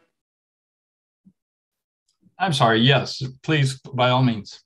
So I didn't want to stop the flow, but I was uncertain when I read the staff report, and here's the right place to ask, which is, what is our messaging with this public outreach? What are we trying to get across to people, and what input are we hoping for? Because our general plan is done, we're implementing, we're executing. So I guess I was a little bit unclear as to what we were asking the public, or if we were telling the public.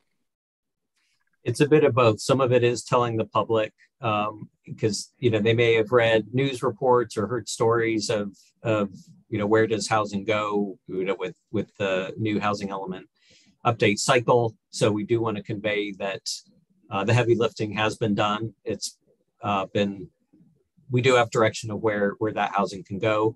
We do want to ask if we don't really want to completely reopen the general plan, but we would like to confirm that that is the direction we're going. And then it really gets down to more policies and programs. And, what's tricky is, how do you want to describe housing policies and programs in a way that makes sense to people? It's very kind of bureaucratic to talk about policies and programs. So are there things that the city can be doing to make housing work better for the community, for people that live here, work here?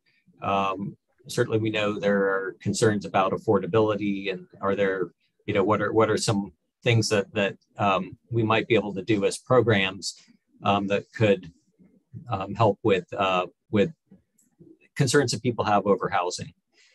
So it is a little different discussion. It's not looking at the maps and putting stickers on necessarily, as much as what are the kinds of things that the city can do to, and ideally address housing needs for those who are maybe not addressed currently. Thank you. I may come back to that, but I appreciate that color. Thank you. Sure. And we welcome that kind of, that's partly why we want to have this discussion with the council prior to doing the outreach, is to get feedback on what we should be discussing. Are there programs and policies that we might want to be suggesting to the public, and kind of using that as a vetting process and receiving that feedback. I see a hand up from Councilmember O'Brien. Yes, through the mayor, Director Gardner, I think the date for the annual joint council planning meeting should be the 23rd. You are correct. Thank you. That is the 23rd. We will not have a meeting on Sunday, I promise. Thank you. So what community meeting, meeting number one we'll discuss is some of what we've just mentioned here, is to really lay out, for people that are starting from scratch, what is the housing element? What is the update? Explaining Burlingame's particular situation and having already zoned land for what we're required to make provisions for, but then also asking what are things that could be done that would make housing better for the residents, as well as people that would be working here in Burlingame. We'll have a pop-up meeting on Broadway, which will be similar to the one at the Fresh Market, but we do want to reach the other neighborhoods in town. And our guess is, having had a community meeting before that, we will get different kinds of feedback particularly if somebody's been to the community meeting, they could then still come to the pop-up with other ideas that they've thought of. Community meeting number 2 is a reporting back and is meant to report what we've heard and try to start gelling some of the ideas, particularly regarding policies and programs, things the city can be doing. If there is interest in different sites or different types of housing, we can report on that as well.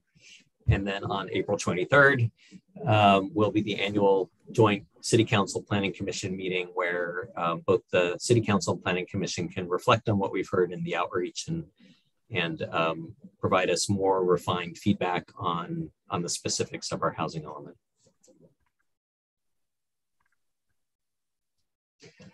So our annual progress report does include probably the lengthiest table is Table D, which has all of the current policies, these are all of the programs from the housing element. And in the far right-hand column, we report on the progress that we've had. Some of these have already been, the programs have been concluded or the goals have been set. Others are still ongoing. And still others, now looking 8 years later, they may need to be tweaked or refined. This is often a starting off place, but there may be other programs and policies that were never considered 8 years ago and are the kinds of things that we want to be looking at in this housing element update. So that is part 2 of our part 3 trifecta here. The part 3 that we would like to discuss with the City Council is the potential uses and allocations of housing funds. The housing fund is developed from the commercial linkage fees that were adopted in 2017. We do also have residential impact fees. However, without exception, all of the projects so far have taken the option of instead providing units on site. And that was, in fact, a goal from at least a number of the council members to tip the balance of the fees so that it would be more tempting to build the units on site, and then we would have those units. And in fact, they are in our pipeline now. However, we have also been able to collect funds through the commercial linkage fees. There's currently $3,886,724 in the housing fund account.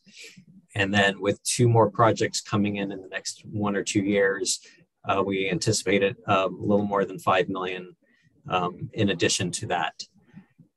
So we're starting to build up a good amount. This is not even including projects that are currently under review, such as the numerous life science projects over on the Bayfront. These are funds that are coming in that are from approved projects that are pretty much certain to be coming in. We started a discussion in 2019 with the City Council about possible use of funds and coming up with a plan. You'll recall that we had a consultant, Bill Lowell, who had been with the San Mateo County Department of Housing, was giving us guidance and recommended adopting guiding principles with a list of eligible uses. Maybe not trying to get too specific in that you want some flexibility as things change. And then the direction to completely oversimplify this was to pursue both emergency rent assistance as well as support, trying to get to the lower income housing categories that at that time the city had not been able to get as well in its projects. Fast forward to today, we are looking at updating our commercial linkage fee study. We actually started doing that in late 2019, right before COVID hit. We put that on hold given the uncertainty with the market. Now, in recent months, given the strength of the market that we're seeing, we've reopened that and been talking to our consultant to get that study updated again with current market conditions. What we've also seen, which maybe we hadn't anticipated back in 2019, was that we are seeing more in the low income category with new developments, and that would be the 80% AMI category. Up until a few years ago, we were just seeing units in the moderate income category, which goes up to 120% of area median. But changes to state density bonus law really have driven the inclusion that it's almost a sweet spot with the development pro formas, that with that lower income category, there's a higher bonus, and that seems to work really well with the densities and construction values and land values. So that's a bright spot. There is still a challenge to reach the very low and extremely low income categories. The Village of Burlingame is definitely doing a great job with that, and the city subsidized that with the cost of the land, which is not insignificant, of course. And generally, those categories do take some sort of subsidy in the future, and that's part of the discussion we want to have here. As mentioned in the staff report, there have been a couple of affordable housing projects that are being proposed, and each of them, they're not relying necessarily on receiving housing funds, but they have asked, and that has made us think that it's time to reopen that discussion that we started in 2019, and perhaps not have the whole discussion tonight, obviously, but maybe map out a process for how do we want to go about setting those guiding principles, and perhaps there's an allocation of units versus programs or what have you, but really start that conversation again.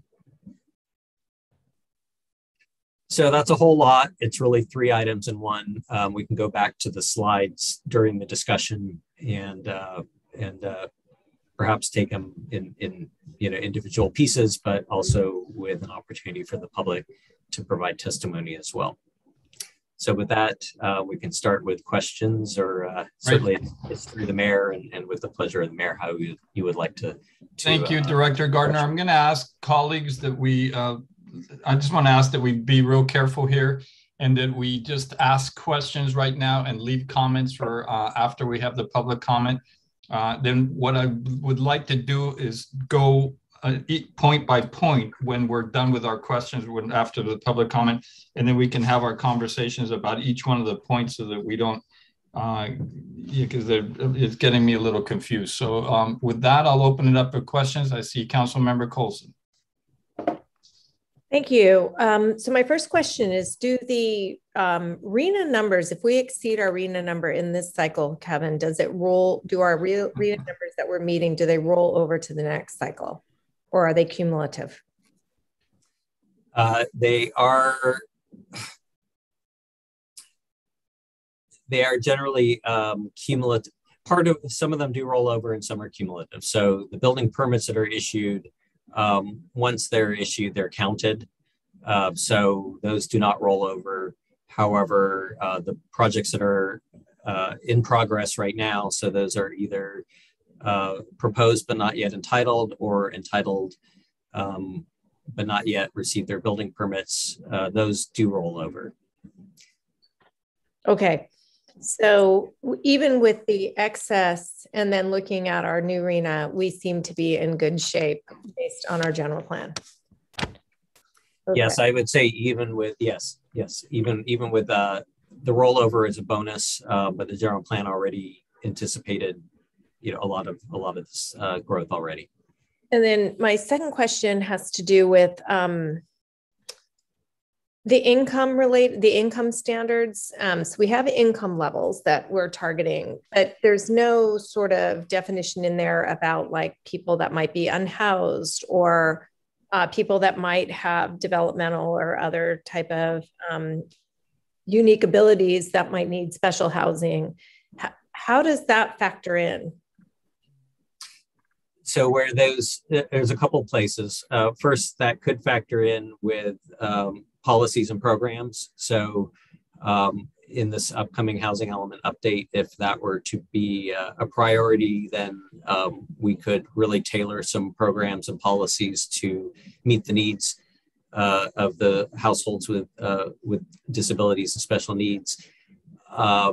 They, depending on their income categories, they may also be captured under the different income categories. So it is a combination. The income categories cover one aspect of the housing situation and market, but not everything. So the housing element really needs to look beyond just those income categories and look at special needs that can include both those with disabilities, as mentioned. It can also include families. It can include senior citizens. If you think of any of the kind of special needs within the community, that's where housing programs and policies can really be responsive. Thank you. Vice Mayor Brownrigg. Thank you, Mr. Mayor. So forgive me, Director Gardner, I can't remember if this was a conversation that council had, or that maybe we had an economic subcommittee, or maybe I had with a housing person. I had so many conversations about housing, but I wanted to check one comment that I believe was made and to me, and that was that when you take funds from a project developer for affordable housing, one is required to use them within 5 years, or else they might get clawed back. Is that the case? As we think about how to use this money, I just think we should be aware if that's the case. I believe that is the case. It's similar to other fees that are collected in that that does apply. So they need to be used or assigned. I know that's something that HART had been looking at in terms of their trust fund, that cities could loan funds to HART, which could possibly address that issue, and with the understanding they would be brought back when there's an eligible project. But that is something we need to think about as some of those funds. Most of them have been collected within the last 2 years, I would say, but we do want to think about what we do so that we don't use those. Well, and actually seeing my colleague, Councilman Colson, put her hand up, of course, triggers now where we heard this. This was in our meeting with the school district. And that's where that comment was made. So I, to be honest, was not aware of that restriction. And I think we need to be quite mindful of it, because we all know how slow it is to put money to work in the housing sector. So I think that's something that we definitely want to keep an eye on. And I had another question and it's gone, so I'm going to hand over the mic back. Thank you, Mr. Vice Mayor. And I see Councilmember Colson. Yeah, I just adding on, just to help out on this a little bit, Kevin, through the Housing and Community Development Committee, on which I serve for the county as the council representative with Ron Collins. That is one of the, when we're doing the NOFAs and looking through all the funds from the state and then the federal, the state, and then the county, that conversation does come into play around people needing to get their funds out and cities needing to get their partnering funds out. So I think it is, I think I can confirm from that it is about 5 years. Thank you. Okay, we're back to Vice Mayor Brownrigg. Sorry, I just remembered my other question. Is there a way, Director Gardner, for us to start tracking, RENA and everything is pushed as, appropriately towards construction? How many are we building? What stage is it in the process and so forth? But I think we've all acknowledged over the years that we are also concerned about de facto affordable housing possibly going offline as older buildings get bought. And I wonder, so my question is there a way for us to start collecting data on that phenomenon, on units that are going out of circulation? And if there isn't, if we're not doing it now, is there a way that we could start doing it? Because I think the state needs to pay attention to this. I think we've all said at every city meeting I've been at with other cities that we should all get credit for preserving existing affordable units, not just be forced to build new ones. And so I'm wondering if we can contribute to that data gathering in some way. Maybe that's not a question, and maybe it's a comment, I'm not sure. But anyway, I wanted to put that on the table here in our housing report. It's not only building, it's also preserving. Thank you. Director, you want to make a comment on that? Yeah, so I will say we don't, currently we do track if units are removed as part of a development, then we do record those, because we're looking at net increases. So we do need to report if we've lost housing units in the process of gaining them in an individual project. We don't see a whole lot of that in that most of the new units being built are in areas where they're replacing non-residential development, commercial or industrial development. There are some instances where some units are replaced with the multi-units. But if we wanted a more robust monitoring program, that's something we can look at as a program to develop in our housing element. Thank you. I know Councilman O'Brien has her hand up. All I meant is it's not just net for net, it's also losing affordable units that then become market rate units, right? That's a different kind of transition, but thank you. Yeah, I think that's an important distinction. I appreciate that comment. So Councilmember O'Brien. Yeah, so actually my question was in regards to preservation, because that's something I have brought up multiple times over the years, because we have a tendency to focus on all the new buildings, but we have a very large older stock of housing, which most of it's under rent control because the buildings are over 15 years old. So they are probably more affordable, many of them, compared to the new buildings. And so do we have to define, you know, if we go the direction to use money toward preserving, do we have to define how we're going to preserve and what types of programs we would utilize to use that money? I think we just generally say it's for preserving and determine those options later on down the road. I think you can, kind of put it in a basket of funds for preserving what's called naturally affordable housing. That's the term that's been used. And there is a lot in Burlingame. Part of our background for the housing element was there's a new requirement with this cycle called affirmatively furthering fair housing. And it did look at the existing market rents in Burlingame, and they are moderate, generally, naturally moderate, because they are older units. They tend to not be the high rents that you get on the brand new, shiny new projects. And back to Vice Mayor Brownrigg's comment, we're not really tracking if, for example, a building gets rehabilitated and then the rents are, raise up because the building's been improved. There have been discussions in the past where, and this could be a policy and program, both in the housing element and also with the use of the linkage fees, is to somehow preserve some of that naturally affordable housing. Whether it's through some of the ideas that have been discussed have been possibly in conjunction with a seismic retrofit program, an electrification or energy efficiency program as such. And that could be a useful use of those funds and also meet the needs of households in Burlingame. We wouldn't necessarily be able to count those units towards regional housing needs assessment numbers, but that's part of the whole package with a housing element update is, on the one hand, RENA kind of has you studying for the test and you're just focusing on the numbers, but you really want to look at the full picture. So even if maybe we're not counting those in our numbers, that is a good use of funds and it's supporting households here in Burlingame. Yeah, and it's almost like RENA is flawed and it should be looking at net new. So that's a really good point. Thank you both. Councilmember Beach. Wait, I'm not done with my question. Oh, I'm sorry.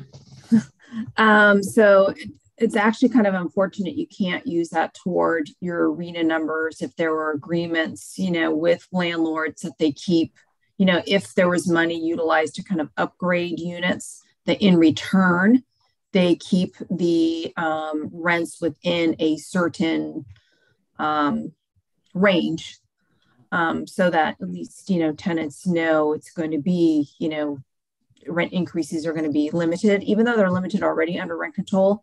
But there may be landlords that keep them below that, if they get some help to upgrade. So it is a little unfortunate we can't use those toward RENA, because then we can maybe get some low income in those categories. And then my final question for now is, I knew there was that time period. I just didn't know how many years. So let's say the 5 years. Is that allotting the money or using the money during that time period? Because we always know that things take longer than expected to be accomplished. I believe it's allotting the money because, and I'm kind of looking at Councilmember Colson as well, since I'm seeing her nodding, because some of these, as we've seen with the village, it takes quite a while to get these projects off the ground, but I think it is basically assigning or allotting the money so that it is being used for a purpose and is assigned to a project that we anticipate happening. Great, thank you. Thank you. Councilmember Beach. Thank you, Mr. Mayor. Actually, I'm just following up with some great comments that Councilmember O'Brien brought up. I just want to make sure I have an understanding, Director Gardner.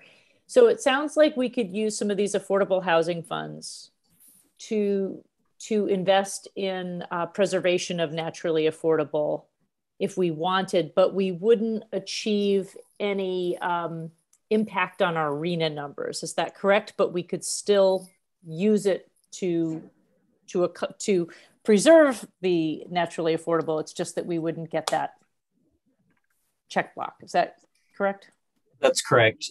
So yeah, because RENA is really focused on production, the new units, and right. increasing units, and so the goal there is to address housing supply. But there's more to life than housing supply. That's obviously very important. Okay. But what the terms of the commercial linkage fees is that they are used to support housing that's needed for the workforce. So although that could imply new units, it could also imply rents that are affordable to those who are taking jobs in Burlingame. The preserving naturally affordable housing would address the need to continue to have rents that are affordable to the workforce. Okay, and therefore even some of those units that are affordable that are rolling off, we could subsidize to keep them affordable. So we could continue investing in those ways. So again, following up on one of the questions about certain safety benefits or improvements on those naturally affordable housing, like we've talked about seismic retrofit, which could be really expensive. I recall pre-COVID, we had a working group that was a stakeholder group that was starting to kind of have a conversation about what that might look like. Has that continued at all, or does that need to be restarted, or where are we at? Because I think it is related to this conversation. Could you just give us a very high level overview? It is, yes. So we've had a soft story building working group, if that's what you're referring to. Yes, I couldn't think of that term. Thank you. Sure. And we've had 3 meetings and have discussed this. The last meeting we had late last year was to review possible incentives and looking at the costs of retrofits and how a owner may see the value in doing the retrofit, or ability to pursue one if maybe they didn't have the cash on hand. And then perhaps the city could, in exchange, have a portion of the units remain affordable, maybe not the whole building, but so that is a group. They continue to meet,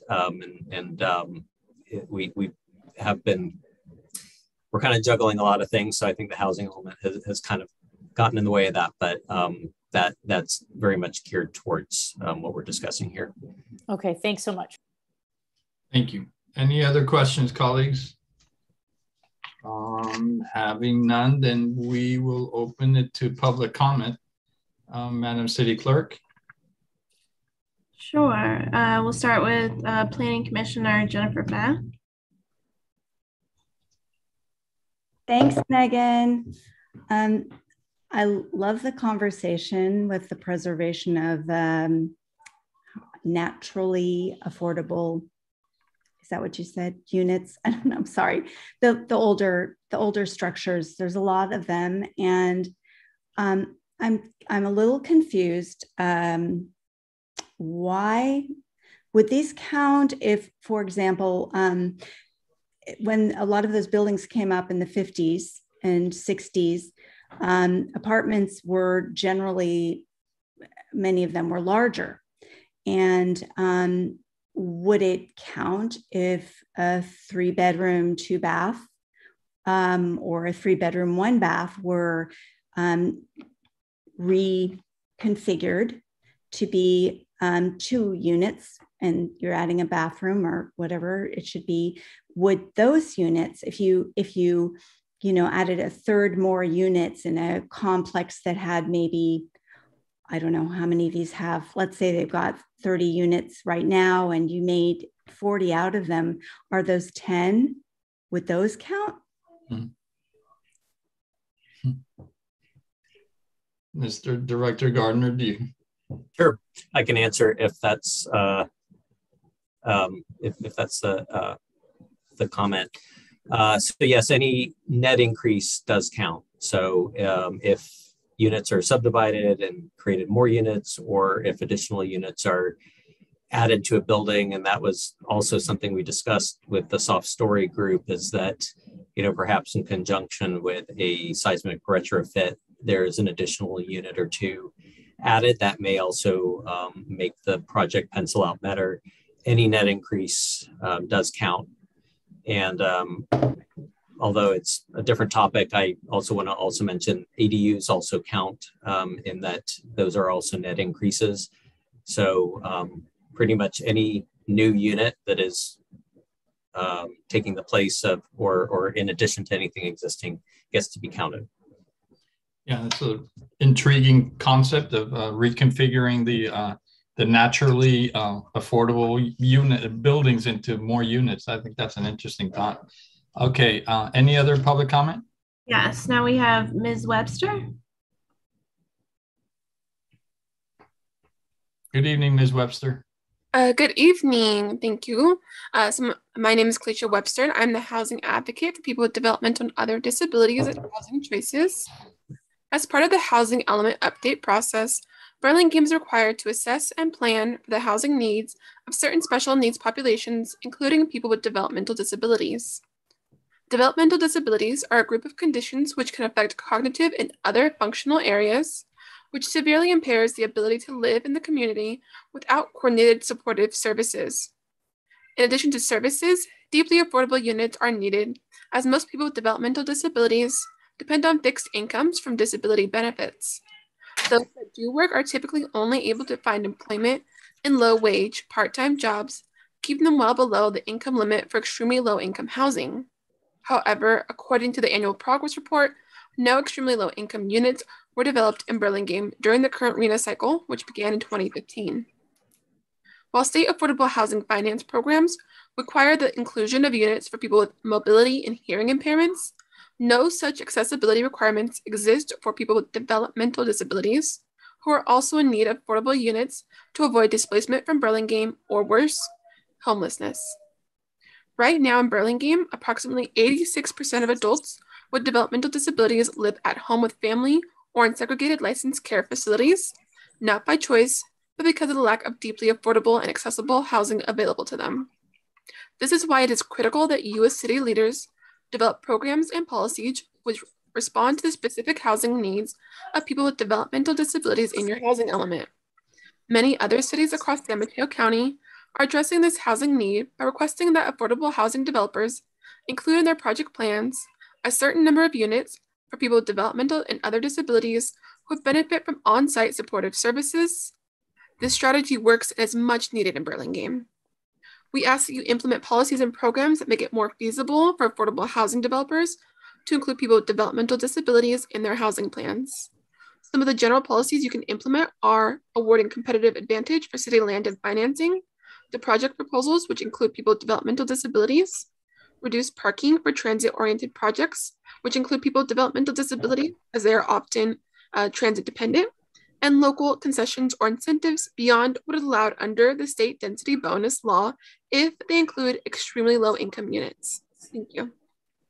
Thank you, Ms. Webster, and appreciate the comments. It's very timely. So any other public comment?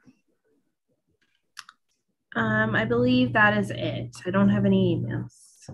Very good. So I'm going to go back to my colleagues, but let's break this apart and let's start with number one, which is the motion. We need pursuing a motion to adopt the housing element. So I will bring that back. Anybody have any comments on item number one? Or we could entertain a motion to accept the 2021 housing. Councilmember Colson, you're on mute.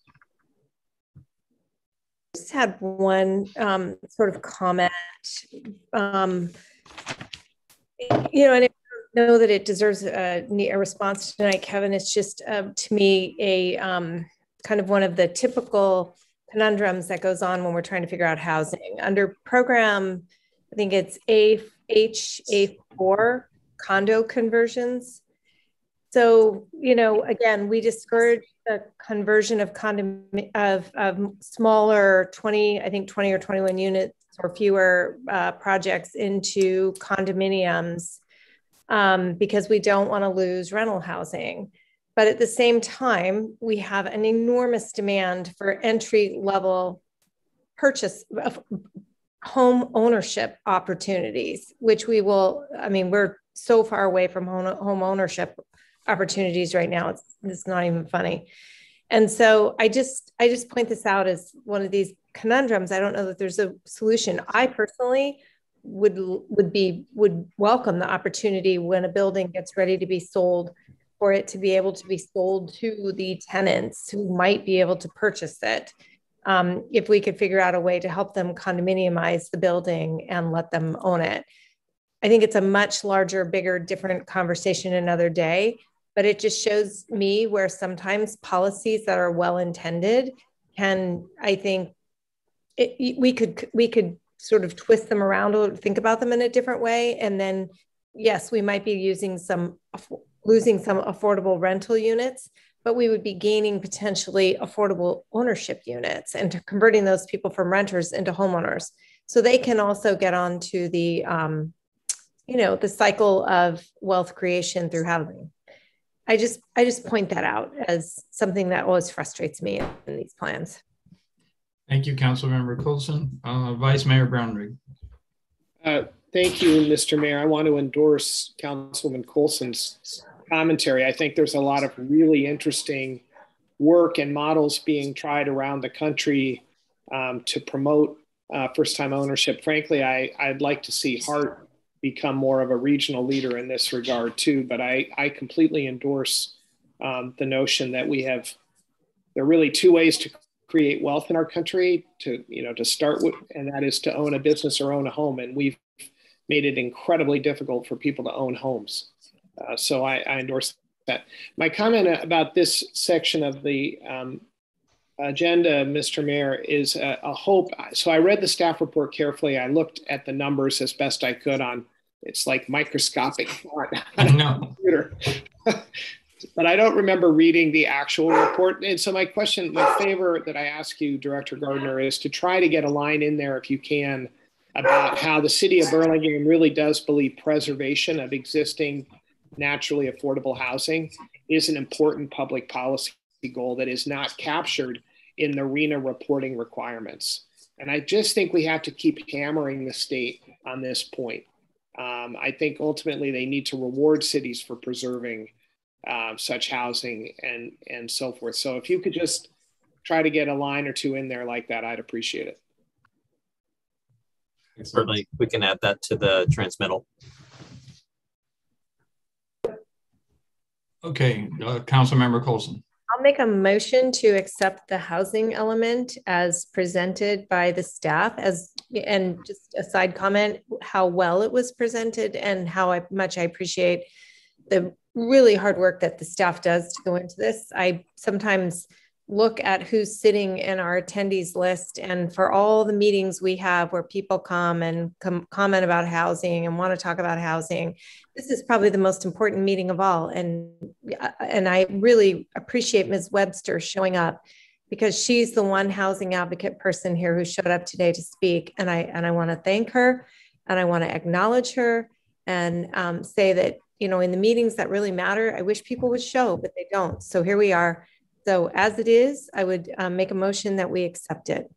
And does your motion include the suggestion by Vice Mayor Brownrigg to add that sentence? That's fine. Yes. So we have a motion on the floor. Do I have a second? I'd like to second also with a comment. I endorse what Councilman Colson said. I'd also like to say that we're obliged to write this report, and it's a great report. But I really, I salute Director Gardner's comment earlier that and I'll put words in his mouth, maybe there's mine, which is that, you know, this is a number checking exercise, and it has been for years and years and years by the state. And what I'm proud about the council, not that everyone always recognizes it, is that what we've done to promote housing in our city wasn't because Rena told us to or Sacramento told us to. We did it because we thought it was the right thing to do. And that has always been our attitude. What is the right way to do housing? How much housing can we get? We know there's a crisis. What can we do to do our part? And we really never worried about Rena. It's nice that we're checking the box and that we're ahead of schedule, but really we did it because we all thought it was the right thing to do. And I just wanted to add that to my second of the motion. Thank you, Mr. Vice Mayor. And before we vote, I'm going to open it to Councilmember Beach. Thank you, Mr. Mayor. Just a process question. We're just talking about accepting the housing element, but we're going to continue the conversation on the policy, the housing policy in the next. Okay, thank you. My limited mind can only handle one at a time. So, with that, I have a motion on the floor by Councilmember Colson, a second by Vice Mayor Brownrigg. Could we have roll call, please? Councilmember O'Brien? Yes. Councilmember Beach? Yes. Councilmember Colson? Yes. Vice Mayor Brownrigg? Yes. Mayor Ortiz? Yes. And with that, then we will move to item number 2 on this staff report, which is provide preliminary direction on potential housing policies and programs to be considered in the upcoming housing element update. So, colleagues, any comments on this one? And I believe Director Gardner, you're looking for a little direction from us as to how to handle this process. I think it's, we want to check in with the council first as we start the community engagement to see if there are ideas that are top of mind. We did hear one earlier, which is to maybe relook at the condo conversion policy and see if maybe that needs to be relooked. So it's that kind of feedback that's helpful. Are there things that are in the current element that we want to revisit? Are there things that are not there at all that really should be? And this is really a chance for the council to give initial direction. And then this kind of direction we can then filter through our community outreach and kind of introduce ideas to the community that way as well. Very good. So I will open it to Councilmember Colson. I see your hand raised. Thank you. So just elaborating on that condo conversion conversation, I think one of the things that I hear mostly is that, and if we're worried about, again, income equity gap that's occurring, when we all bought into Burlingame, and I know all of us have lived here for a long time, you could still buy a house in Burlingame, a home for $350,000. That was not that long ago. And that same home is now, 2.3 million, if not more. So figuring out a way through either condominiums or, I know we have SB 9 that we haven't even talked about tonight. What does that look like with regard to RENA numbers, and how is that actually going to happen? I think we just have to sort of start to think about how we might help those people get a rung. And it might be a first-time home buyer through a condominium. And maybe another option is when people are building, I know that they like to build sometimes they'll build condominiums, but then rent them for 10 years because of the indemnification issues that go along. But how do we get those then that are plot mapped, converted and sold? And maybe, I think as I recall, our feasibility, our numbers, our fees that we pay, I recall, I thought it was like higher on condominiums actually, like somehow there might've been or there's some incentive to produce rental housing and less housing for ownership. And I just feel like we need to think about how we're going to provide housing for ownership in this town.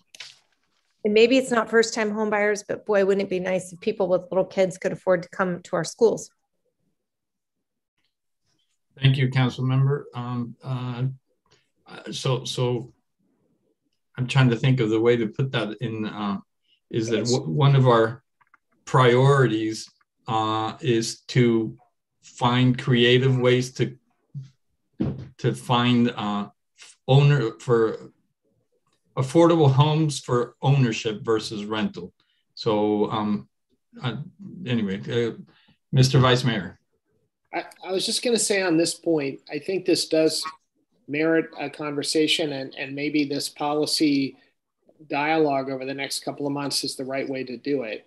I mean, the reason I think, because the restrictions on condo conversion, which are quite old in our city, stemmed from a view that we were going to lose apartments that were affordable, and they were all going to get turned into expensive, $1 million condos. So I don't know what the right answer is. I'm just saying that there is some probably public policy trade-off. I'm enthusiastic about finding a way for people to get on an ownership ladder and off the rent hamster wheel. I completely agree, but we also have to be careful that we don't undercut another public policy goal, which is to have affordable rental. So since I have the mic, I'll just segue. I think it's an interesting dialogue that you're setting up, and I realize we have to do this for the housing policy. I do think it's, to me anyway, it feels sort of important. I think the city has bit off a lot, and we're all processing it, and we have a lot to do. I guess I'm not sure I want to encourage people to think there's vast new ways to change the rules, or certainly not to walk back these commitments. So I think it's why I asked the question earlier. It's sort of a challenging public outreach because we've done so much, we have so much to do. It's all pretty well outlined. And so the number of changes we need to make at this point feels to me like relatively few. And so you're kind of winding up the public and saying, pay attention. Oh, but wait, we've got it under control. There's not a lot that we really need your opinion on. You know what I mean? I'm a little bit torn. I do think how we spend the money, which is the next chapter of this, is super interesting, and I look forward to that. But I'm not sure I see housing policies like a sea of new housing policies that we really need. It feels like we have a lot going on. Thank you. Councilmember Colson, were you going to tag along something you said before? Or you want? I'll defer to Councilmember O'Brien, and Sounds then good. I can come back on one. I'll come back to you. Councilmember O'Brien. Yeah, so I would actually agree with Councilmember Brownrigg. I think, change in policy should be minimal. We've come up with so much policy that, I think we should just kind of follow that and see how it goes over, the next 5-10 years. And then we may want to tweak it once we kind of see, once more people are moving in, and what potential issues may be coming up that we maybe didn't have the foresight.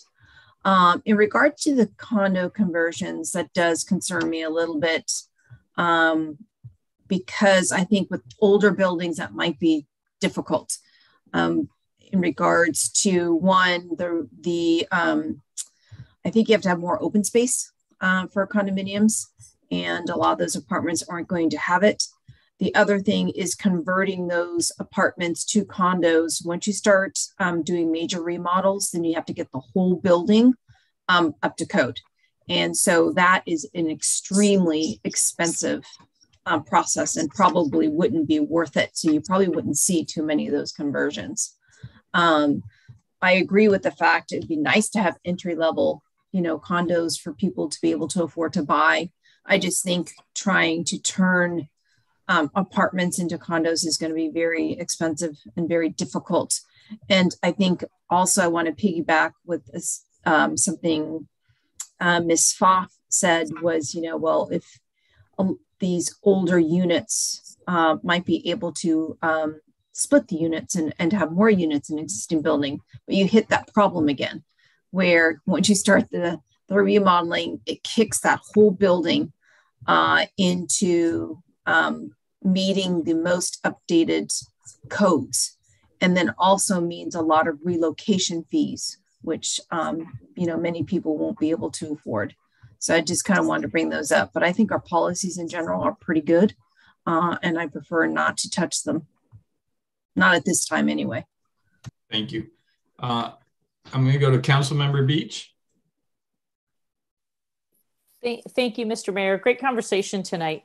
I'm wondering if it might be helpful. There's so many great ideas that came up here for us to set some, I guess we started a couple years ago. I don't think we ever completed it, whether or not we want to set some goals as far as what the percentages are of these affordable housing funds that we want to invest, targets for preservation, targets for subsidizing affordability, targets for if we do want to pursue the rental assistance program, emergency rental assistance program, or safety upgrades, like set those big picture things, and then we can figure out how to implement them with all these ideas. That might be a future conversation worth having. Big picture, some of the things I heard tonight that resonate with me are figuring out ways to subsidize the very low income units, which seems so hard for us to get. I feel like that needs to be a priority, and certainly that can help folks with developmental disabilities, or just other folks that are in our service economy that need that subsidy that we can't, that are so hard to get unless we do something like our 100% affordable units that are coming online hopefully next year. I also hope we could get this money to work by partnering maybe with a nonprofit organization, or if the school district has a project or some other organization that might be having a project, that maybe we could help use some of these funds to subsidize additional units. I think that would be a great use of funds. The home ownership idea for tenants, I think that's a really intriguing idea. I recall being at Housing Leadership Council annual conference once, and they had a presentation on different kind of, not necessarily converting to condos, but finding a way for the tenants to actually own the whole building as a group rather than individual units.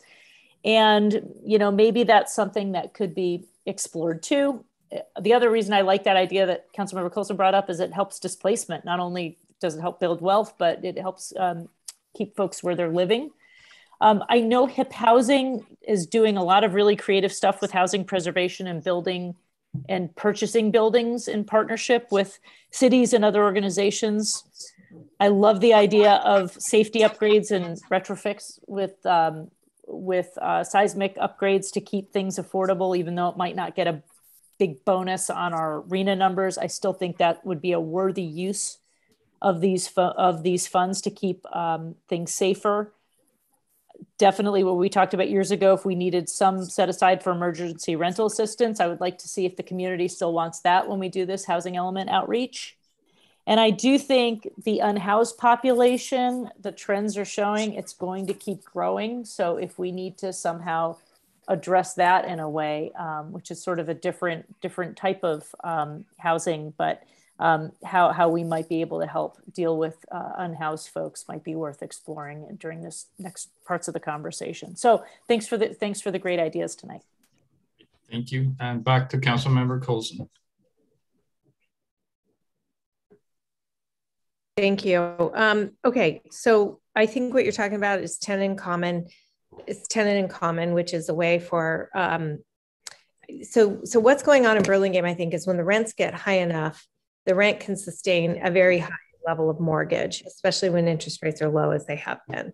So tenant in common also has some problems, but I think all I'm saying about the condo conversions is you would actually probably have to look at that and say, look, if people are living here as apartment building owners, they're yes, this wouldn't meet the standards for a condo because it would not have enough parking. It wouldn't have this, but we already have people living in them and they're sort of grandfathered in. So could you, whether in some way, if the bill, and I would actually only do it for buildings that came for sale, where the people were looking at getting displaced, if there was a way to try to figure out how to help the tenants purchase the building at market from the owner and collaborate to come together to purchase that building and then either own it, like you say, as tenant in common or whatever.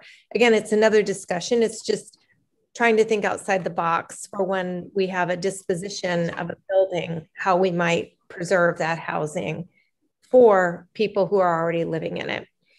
And then I think back to Michael's question, or Councilman or Vice Mayor Brownrigg's question around the, what are we going to talk about at these community convenings? I think one of the most important things to talk about is why we're building so much housing in Burlingame. Because that's, if you read Nextdoor, Facebook, you look at anything, all you're going to see is people going, wow, they're building a lot of housing in building. I can't believe they're going to approve another project in Burlingame. Wow, did they approve another project in Burlingame? I hear there's 400 units going over here, 300 going there. So, you know, I think there's still not a complete understanding in our community about, you know, how the whole process works and how the state tells us, and then we have to implement.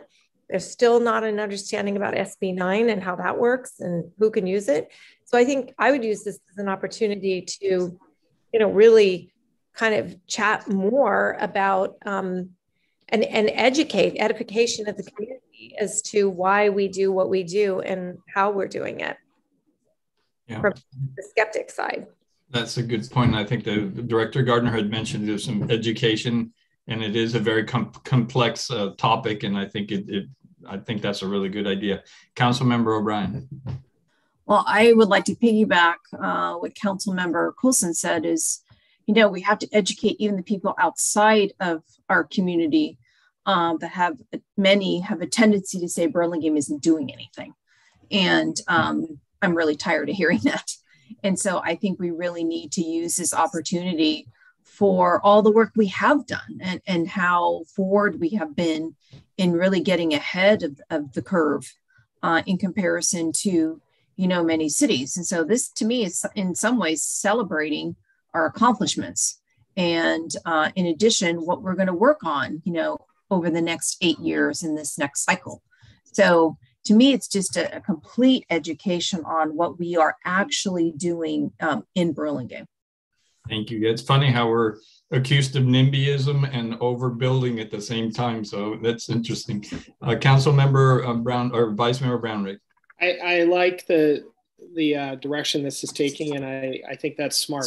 You know, in a way, the housing, even though we're supposed to be talking about the housing policies of the next decade or whatever, you know, having material on the Rollins Road neighborhood and what we're doing and what, you know, renderings and stuff. In that respect, I think those community sessions could be really both interesting and helpful to, and so now I understand that better. I think that's a great way to use those sessions. I think that's a great point. I think a picture is worth a million words. So Councilmember O'Brien. Yes, and I do want to add, you know, when the time comes when we're having these community meetings, I think it would be very helpful to invite our legislators who are making these policies and don't realize actually what many of these cities are doing. And so I think it's a good education for them also. Great idea. Okay, colleagues, this is item number 2. So do you have any last comments on this? I guess we already did public comment. So any final comments on this before we move on to item number 3? You don't need a motion for this, Mr. Mayor, is that right? No, I think it was just direction for Director Gardner on how to move forward. And I hope, Director, that you received enough direction. Okay. Yes, and I think this was particularly helpful in framing the outreach. And, you know, I think if we think back to our Home for All meetings a few years ago, and really it's telling the story as much as getting the input. And so I think we can really emphasize that with our outreach. Thank you. And do let us know, Director Gardner, when you're hosting these things, and if they're tables at farmers markets and whatnot, maybe one or two of us, would show up for an hour. I mean, I think sometimes that's kind of helpful too. So I'm sure we'd all be willing to try if we have the time. We did it for Megan. We'll do it for you. So thank you. Okay. Thank you very much. And with that, then we will move on to item number 3. And we're going to provide preliminary direction on potential uses of housing funds collected from commercial linkage fees. So I think in the last item, we already discussed a lot of different ideas, but I'm wondering if Councilmember Beach had, well, okay, now I see 2 hands. Let's start with Councilmember Colson. So again, one of the things I think is really important, and I appreciate Ms. Webster coming and got to have a meeting with GatePath recently. I do think it is really important to figure out ways that we can be as inclusive as possible with our people with special needs.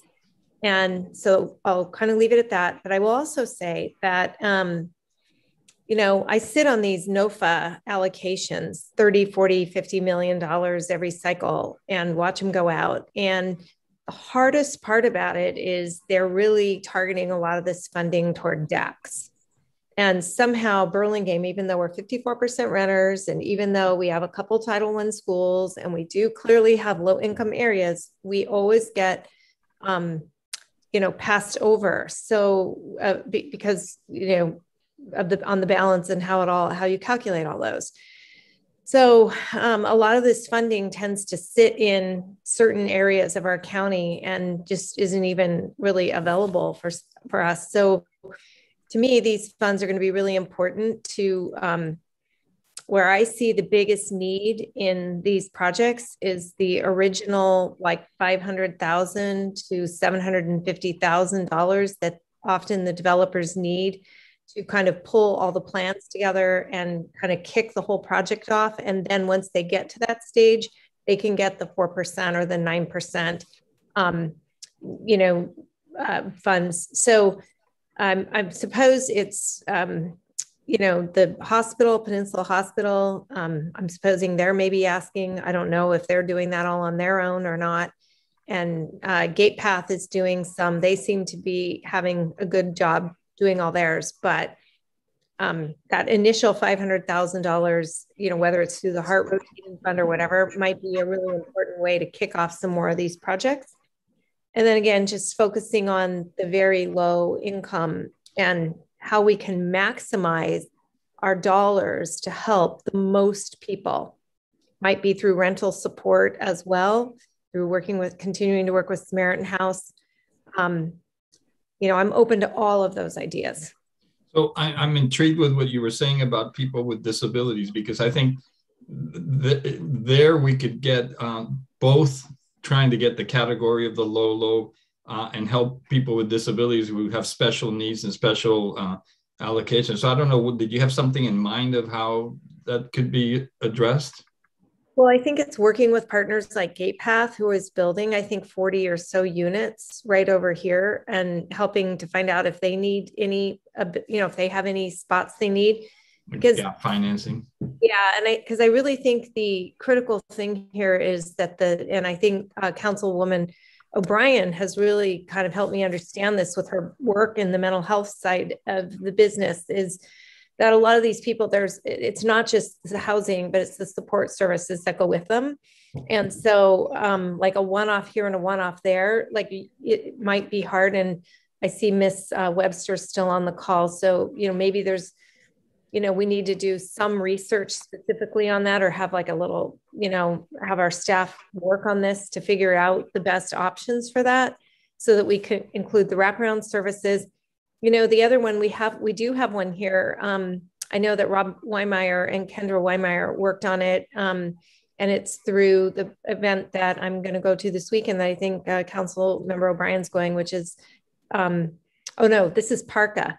So Parka, I think, actually owns a house in Burlingame, and it houses 3 or 5 people. And we've helped them, they got money through the NOFA to renovate that house, to deal with the ADA issues and a bunch of other things that needed to get done. So I don't know, maybe it's even just helping our families that have a child who can't quite live independently, but maybe to build an ADU in the backyard for that person to live independently, still with their family, but having an opportunity to live independently. Maybe we could help fund, you know, the permits for that, or we could do something that would allow that to count as a new unit, very low income, and it would help a family be able to stay together but live independently. So those are maybe some ideas. Yeah, I think that's great. I like the idea about the house, but unfortunately, I think for as far as arena numbers, that would count as one unit, even though you have 6 residents, right? Well, at the end of the day, it's about serving people and not serving Rena, right? I mean, so. No, I absolutely get it, but I think that we can look at programs that address both of them. But I think if we're doing the right thing, I'm 100% with you. But it's such a challenge for us to find the low that when we have an opportunity like this, we need to explore it. But yeah, anyway, you had your hand raised, Vice Mayor. Thank you. Yes. First of all, I endorse what Councilman Colson and would love to see us be more creative, but I won't repeat that. When it comes to, so this question on the table is the use of funds, and Councilwoman Beach threw out a lot of different ideas. The one that I'm most interested in understanding better, and I think we may have to actually, I'm not usually the one who wants to hire outside experts, but here I think we might have to. And that is, how much does it cost to buy down a unit from market rate to, you know, fill in the blank, 80% of AMI, 60% of AMI, 30% of AMI, because I don't know. But I do know this, that the fastest way to get an actual affordable unit into the market will be to tag along with somebody who's already building something. By the time we wait to generate enough money in our funds to build something on a piece of land, we've all watched how slow the village has been, and that's a private sector developer. You know, I mean, we're going to be a decade before we build anything on our own, just being government. So I want to put the money to work, but I want to be smart about it. And I don't know how much we should offer a developer to take the unit at the bottom of Truesdale, you know, the 300 plus units. And I forget what the percentage that's affordable is. It 10% maybe? You know, what does it cost to bring another 10% of those units down affordable? I don't know. And I think we should know before we spend much more time deciding what buckets to put money in. You know, it's all about what's the best social return on this investment, I think.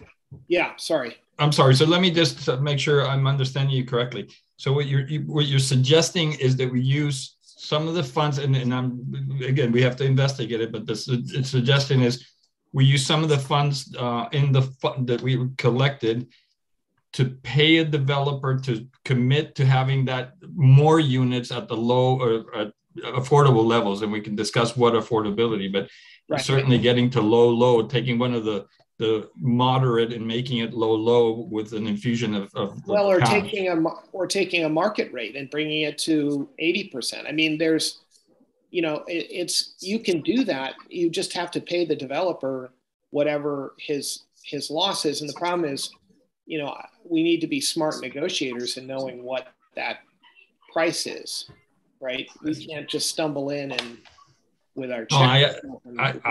I really like that idea. I want to really endorse that. I think that's great, because then you have people who know what they're doing building it, and we're just piggybacking on them and putting our money to work. So I love that idea. I think that's something we should really pursue. So are you done, Mr. Vice Mayor? Yes. I will move on to, I didn't notice who went up first. I'm going to go with Councilmember O'Brien. So I would agree probably with most of the suggestions from my colleagues. As I have mentioned before, I am interested in looking at putting some of the money toward preservation of existing units, but, you know, we have to do investigation and see, you know, what types of things need to be preserved and how do we preserve it, and what is the cost range of that. And then, you know, I'd like to see part of the money going toward emergency funding. Things happen. You could have someone that has been paying the rent continually, but then it just takes maybe one emergency in the family, whether it's, health issue or maybe a divorce and you have a single mom with, 2 kids. Those types of emergencies come up and, they may need some assistance for a month or two. And so having a fund available to distribute for something like that may be preventing someone from becoming homeless. And so I think that's something that we should look into. And emergency funding, are you picturing it like partnering with nonprofits who already do that so we could just supplement what they do? We could do it that way, or we may want to put a program together ourselves. So, I mean, we can be very, flexible with that. And I'd like to actually know maybe if there are other cities that are doing it that have been successful and what type of criteria they've developed. Yeah, I like that idea. Okay. Great. Did you have anything else? You're done? Okay. No, I'm done. And actually would have been something handy to have with COVID kicking in, kidding. So you just never know what's around the corner. So.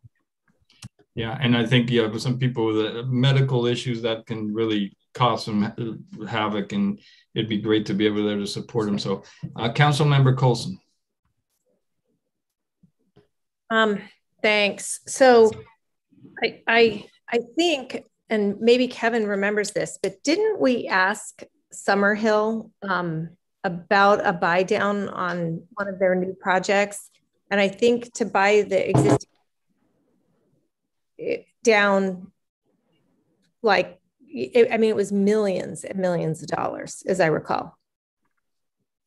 That's right. It was one of the projects, and I can't remember the question exactly, whether it was to provide more affordable units or units at a deeper affordability, but they did have a number. So, and it was in the millions, but we're also now talking about fees in the millions. So I think that is something we could look at as an option. And I guess the issue I have is I don't want to take $5 million worth of fees and help five people or 10 people. I just don't. I don't want to take $5 million worth of fees and only help 5. I want to try to help 100 or 200 people. So to me, we got to figure out the number's 138. We're not even going to remotely close to get there. It would take, depending on what it is per unit, it would take forever. But so I guess I do like the idea of piggybacking on it.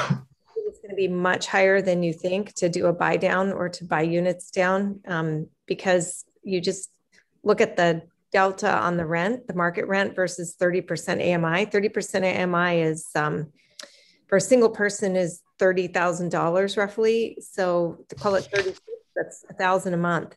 If they can rent a unit for $5,000 and you're asking them to take an 80% haircut on the rent, when you factor that into the value, they're going to require a very big number to make up. You're going to be making up basically $4,000 of rent every month on that apartment in order for the developer to go along with that, unless you force them into it, which is another option, through your housing linkage fee work. But I just, I think those numbers are huge, and you might be better off focusing on the existing stock of housing and that's already naturally affordable, and working with Samaritan House and making sure that people don't get evicted from their homes, and we do the buy downs there as opposed to the new units, because the pricing isn't going to be as much. You could go to, and again, it's not going to get us a new number on the RENA chart, but if that's not the main concern, and the main concern is keeping people housed, then focusing on that already affordable and making sure that those people can stay and don't get eked out is better, I think. But if you want to focus on units, it might be cheaper to say, again, go back to like either the ADU conversation and try to help people who need to buy or want to build a unit for low-income grandparents, a child with special needs, a parent with special needs, a parent who has Alzheimer's, something like that, and focusing on helping those people get that second unit going or built, that might actually get you more production than the other way around. Thank you. Councilmember Beach. Thanks, Mr. Mayor. I'll be quick because I guess I listed off the things that resonated in the prior section a little bit early, but just two other brief comments. I do think if we explore subsidizing very low income, it would be great if we could partner with a nonprofit developer who's maybe got a project sort of in the works and help subsidize. I just think that the motivations in the nonprofit sector can be easier to manage rather than buying down in the private sector. I do recall talking to some nonprofit housing developers that said at least a couple of years ago, you know, even $3 million or so of working capital from a city can really help them cobble together projects where we wouldn't necessarily have to take the lead like we did with the Village at Burlingame, but could really help provide the capital that can help them do what they do best. So that might be worth exploring too. And then finally, I'm glad that colleagues see and are considering possibly allocating some of these funds for emergency rental assistance. It seems like the program that we established during COVID with Samaritan House for Burlingame folks that needed emergency economic assistance might be a great model and kind of turnkey since we've already done it recently. Thanks. Thank you. Vice Mayor Brownrigg. I think what this shows is how, because all of these are good points and they're all going to be good ideas and we're just not going to have enough money. So I think to me, what this speaks to is trying to set up a time where we can be a little more expansive, not 9 o'clock at night and have different options where you can sort of see the trade-offs and really talk it through. And I don't think this is, you know, right and wrong. I think, you know, these are going to be hard decisions to decide where best to put the money. I mean, I will share that for me, thinking about housing policy, and I'm a huge fan of course, of the Burlingame Village, but as a general matter, when we can have mixed incomes in a building, I think that's a good thing socially. I think that that's the flip side to why buying down units in an existing building, or either whether it's an older building or a new building going up, creates, I think, some other social outcomes that are useful. But mostly I appreciate this conversation, and what it feels to me like is one where you need to have a little more data and maybe a glass of wine, really try to figure out something. There's a lot of trade-offs here, you know, and we're all trying to do the right thing. Well, let me see if I can kind of summarize what we've all said. And let me start by saying, but I think that we all agree that we need to find whatever gives us more bang for our buck. And when I say that is when we need to help the most families for the least investment that we make. And to Councilmember Colson's point, maybe the buying down may not work, but I think it's worth investigating. Also, as far as looking for our RENA numbers, we're looking for the low. So when we have programs that can help increase low units, I think that's another thing that we need to pay special attention to. I think the conversation about people with disabilities, I think, is very important because it does help a very special need, and it might also help us with our RENA numbers. The buying down, I'm very intrigued, and it might be that it's just doesn't pencil out and it doesn't make any sense, but I think it's worth looking into. The preservation, I think I hear from everybody. I think the preservation is one that I think we all agree on. I think very strongly, and you can do the combination of the buy down and the preservation all in one program. I think the Councilmember O'Brien was the one who suggested that one. Emergency funding, I think that's kind of a no-brainer. I think everybody's good with that one, allocating. We're going to get to the point where we have to figure out what the amounts are for each one of them, and that's where the discussion will get a little trickier, but we all agree that that's a good use. And the question that I have on that one is, do we do our own program, or do we work with the nonprofits? And I lean more towards the nonprofit for that, because they know what they're doing. We don't need to reinvent the wheel and add staff. And then the other idea that's nonprofit project where we can add financing to make something possible that otherwise wouldn't be. And I think that's a very good one. And I think that's where we could get a lot of bang from our buck and help a lot of families all at once. So colleagues, I'm sorry, Council Member Colson, I see your hand is raised. Thank you. I just, through the mayor, and I just want to sort of check this out. You know, we used to, pre-COVID, we were doing a lot of work in little subcommittees and stuff. And I just don't know, Director Gardner or Mayor Ortiz, if this is the type of thing where maybe we should, you know, like, I think of 2 things right off the bat. I think of City Hall, which I think is Councilwoman O'Brien and Mayor Ortiz were working on that together. And like maybe biting off a little bit on that, like, should we renovate City Hall or redo City Hall somehow? We have that on our big list of infrastructure projects, and look at housing in that, you know, if we do it, and maybe we need to just at least visit it and, you know, throw it out or keep it in or whatever, because you don't want to give all your fees away and then find out that you need them for your own project that you want to try to do. You know, there's that 5-year horizon. We work fast. We work fast. But we have a lot more fees coming in. And I see City Manager Goldman. And the other is just that, you know, we're working on like through Home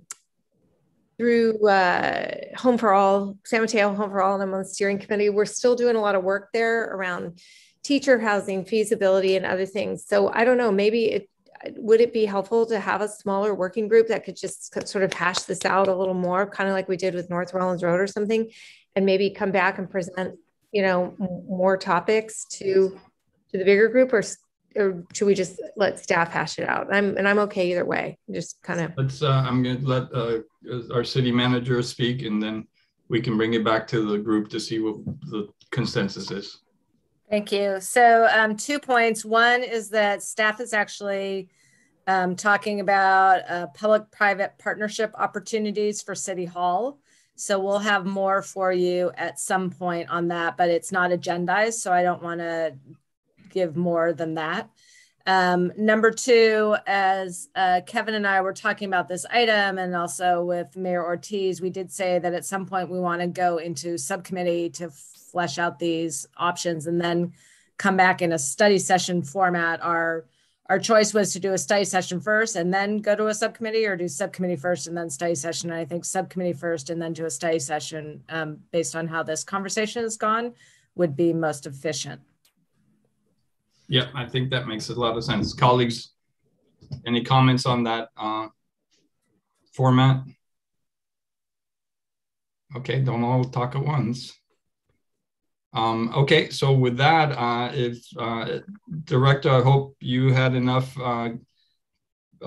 direction there. I think we had some good discussion, and I think we have a lot of homework to do. So are we good to move on? So the only question is whether, Mayor Ortiz, you want to appoint the subcommittee now, or we can chat about it offline. You have the ability to appoint subcommittees. Let's take it offline. Great. Yeah. So, Vice Mayor Brownrigg. My only favor is that when it comes time to have the study session to review a subcommittee, or whether it's staff or subcommittee, whoever, can we make sure that there's enough time for that study session? I'm not sure how to do that, whether it's to put it as part of the official agenda or it's just to have 2 hours, but I think an hour would constrain us, and I would worry about that. Yeah, it's certainly been really nice tonight, just talking through this without having to rush. So I do appreciate your comments. So we will take that into consideration when moving forward. Councilmember Colson. Thanks. I mean, personally, because there's so many things, including you know, the work we were doing around catalyst housing, that was also, remember, Michael, we had that meeting in 2019 to talk about that. So there's so many things out here that it seems to me that you might almost want to have like its own separate night, kind of like we do the budgets or something. It might merit, it's big enough and hunky enough and and you need to focus enough and really think about it that it might just merit a special meeting on a Wednesday night or Saturday morning or something. If I know it's asking a lot of people, but no, and it's hopefully by doing it that way, we can get more interested parties to show up and give us some more comment, because I frankly kind of disappointed that we had as little as we did tonight.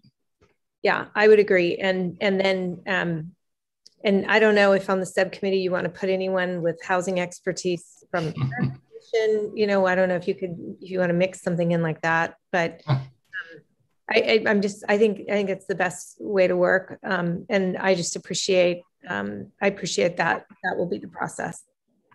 Perfect. Thank you for your input. And I will consult with staff and then we'll put something together, but I think that is the best way to move forward. And, but that was really good conversation, guys. And I think that hopefully we gave staff enough direction, and I think we've narrowed it down to a few things to pursue. So with that, are we done here?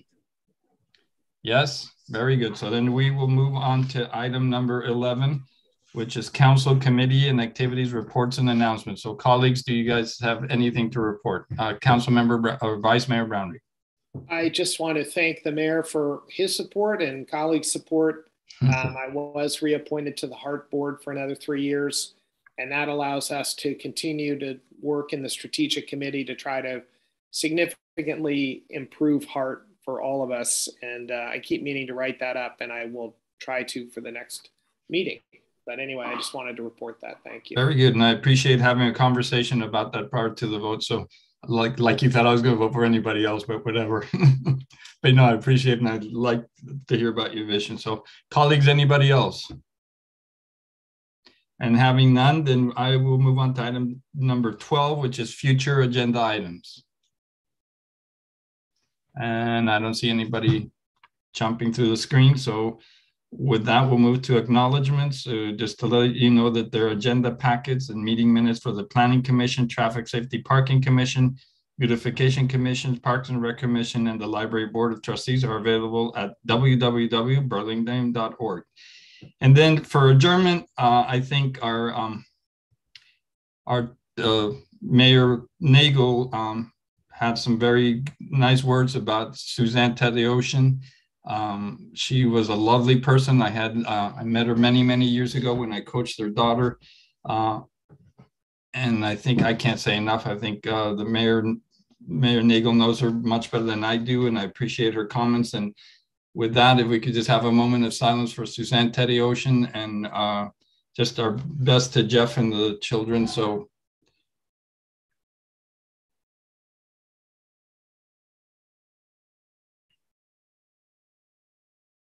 And with that, we are adjourned. Thank you all. That was a great conversation. We'll see you in the next month. Thank you.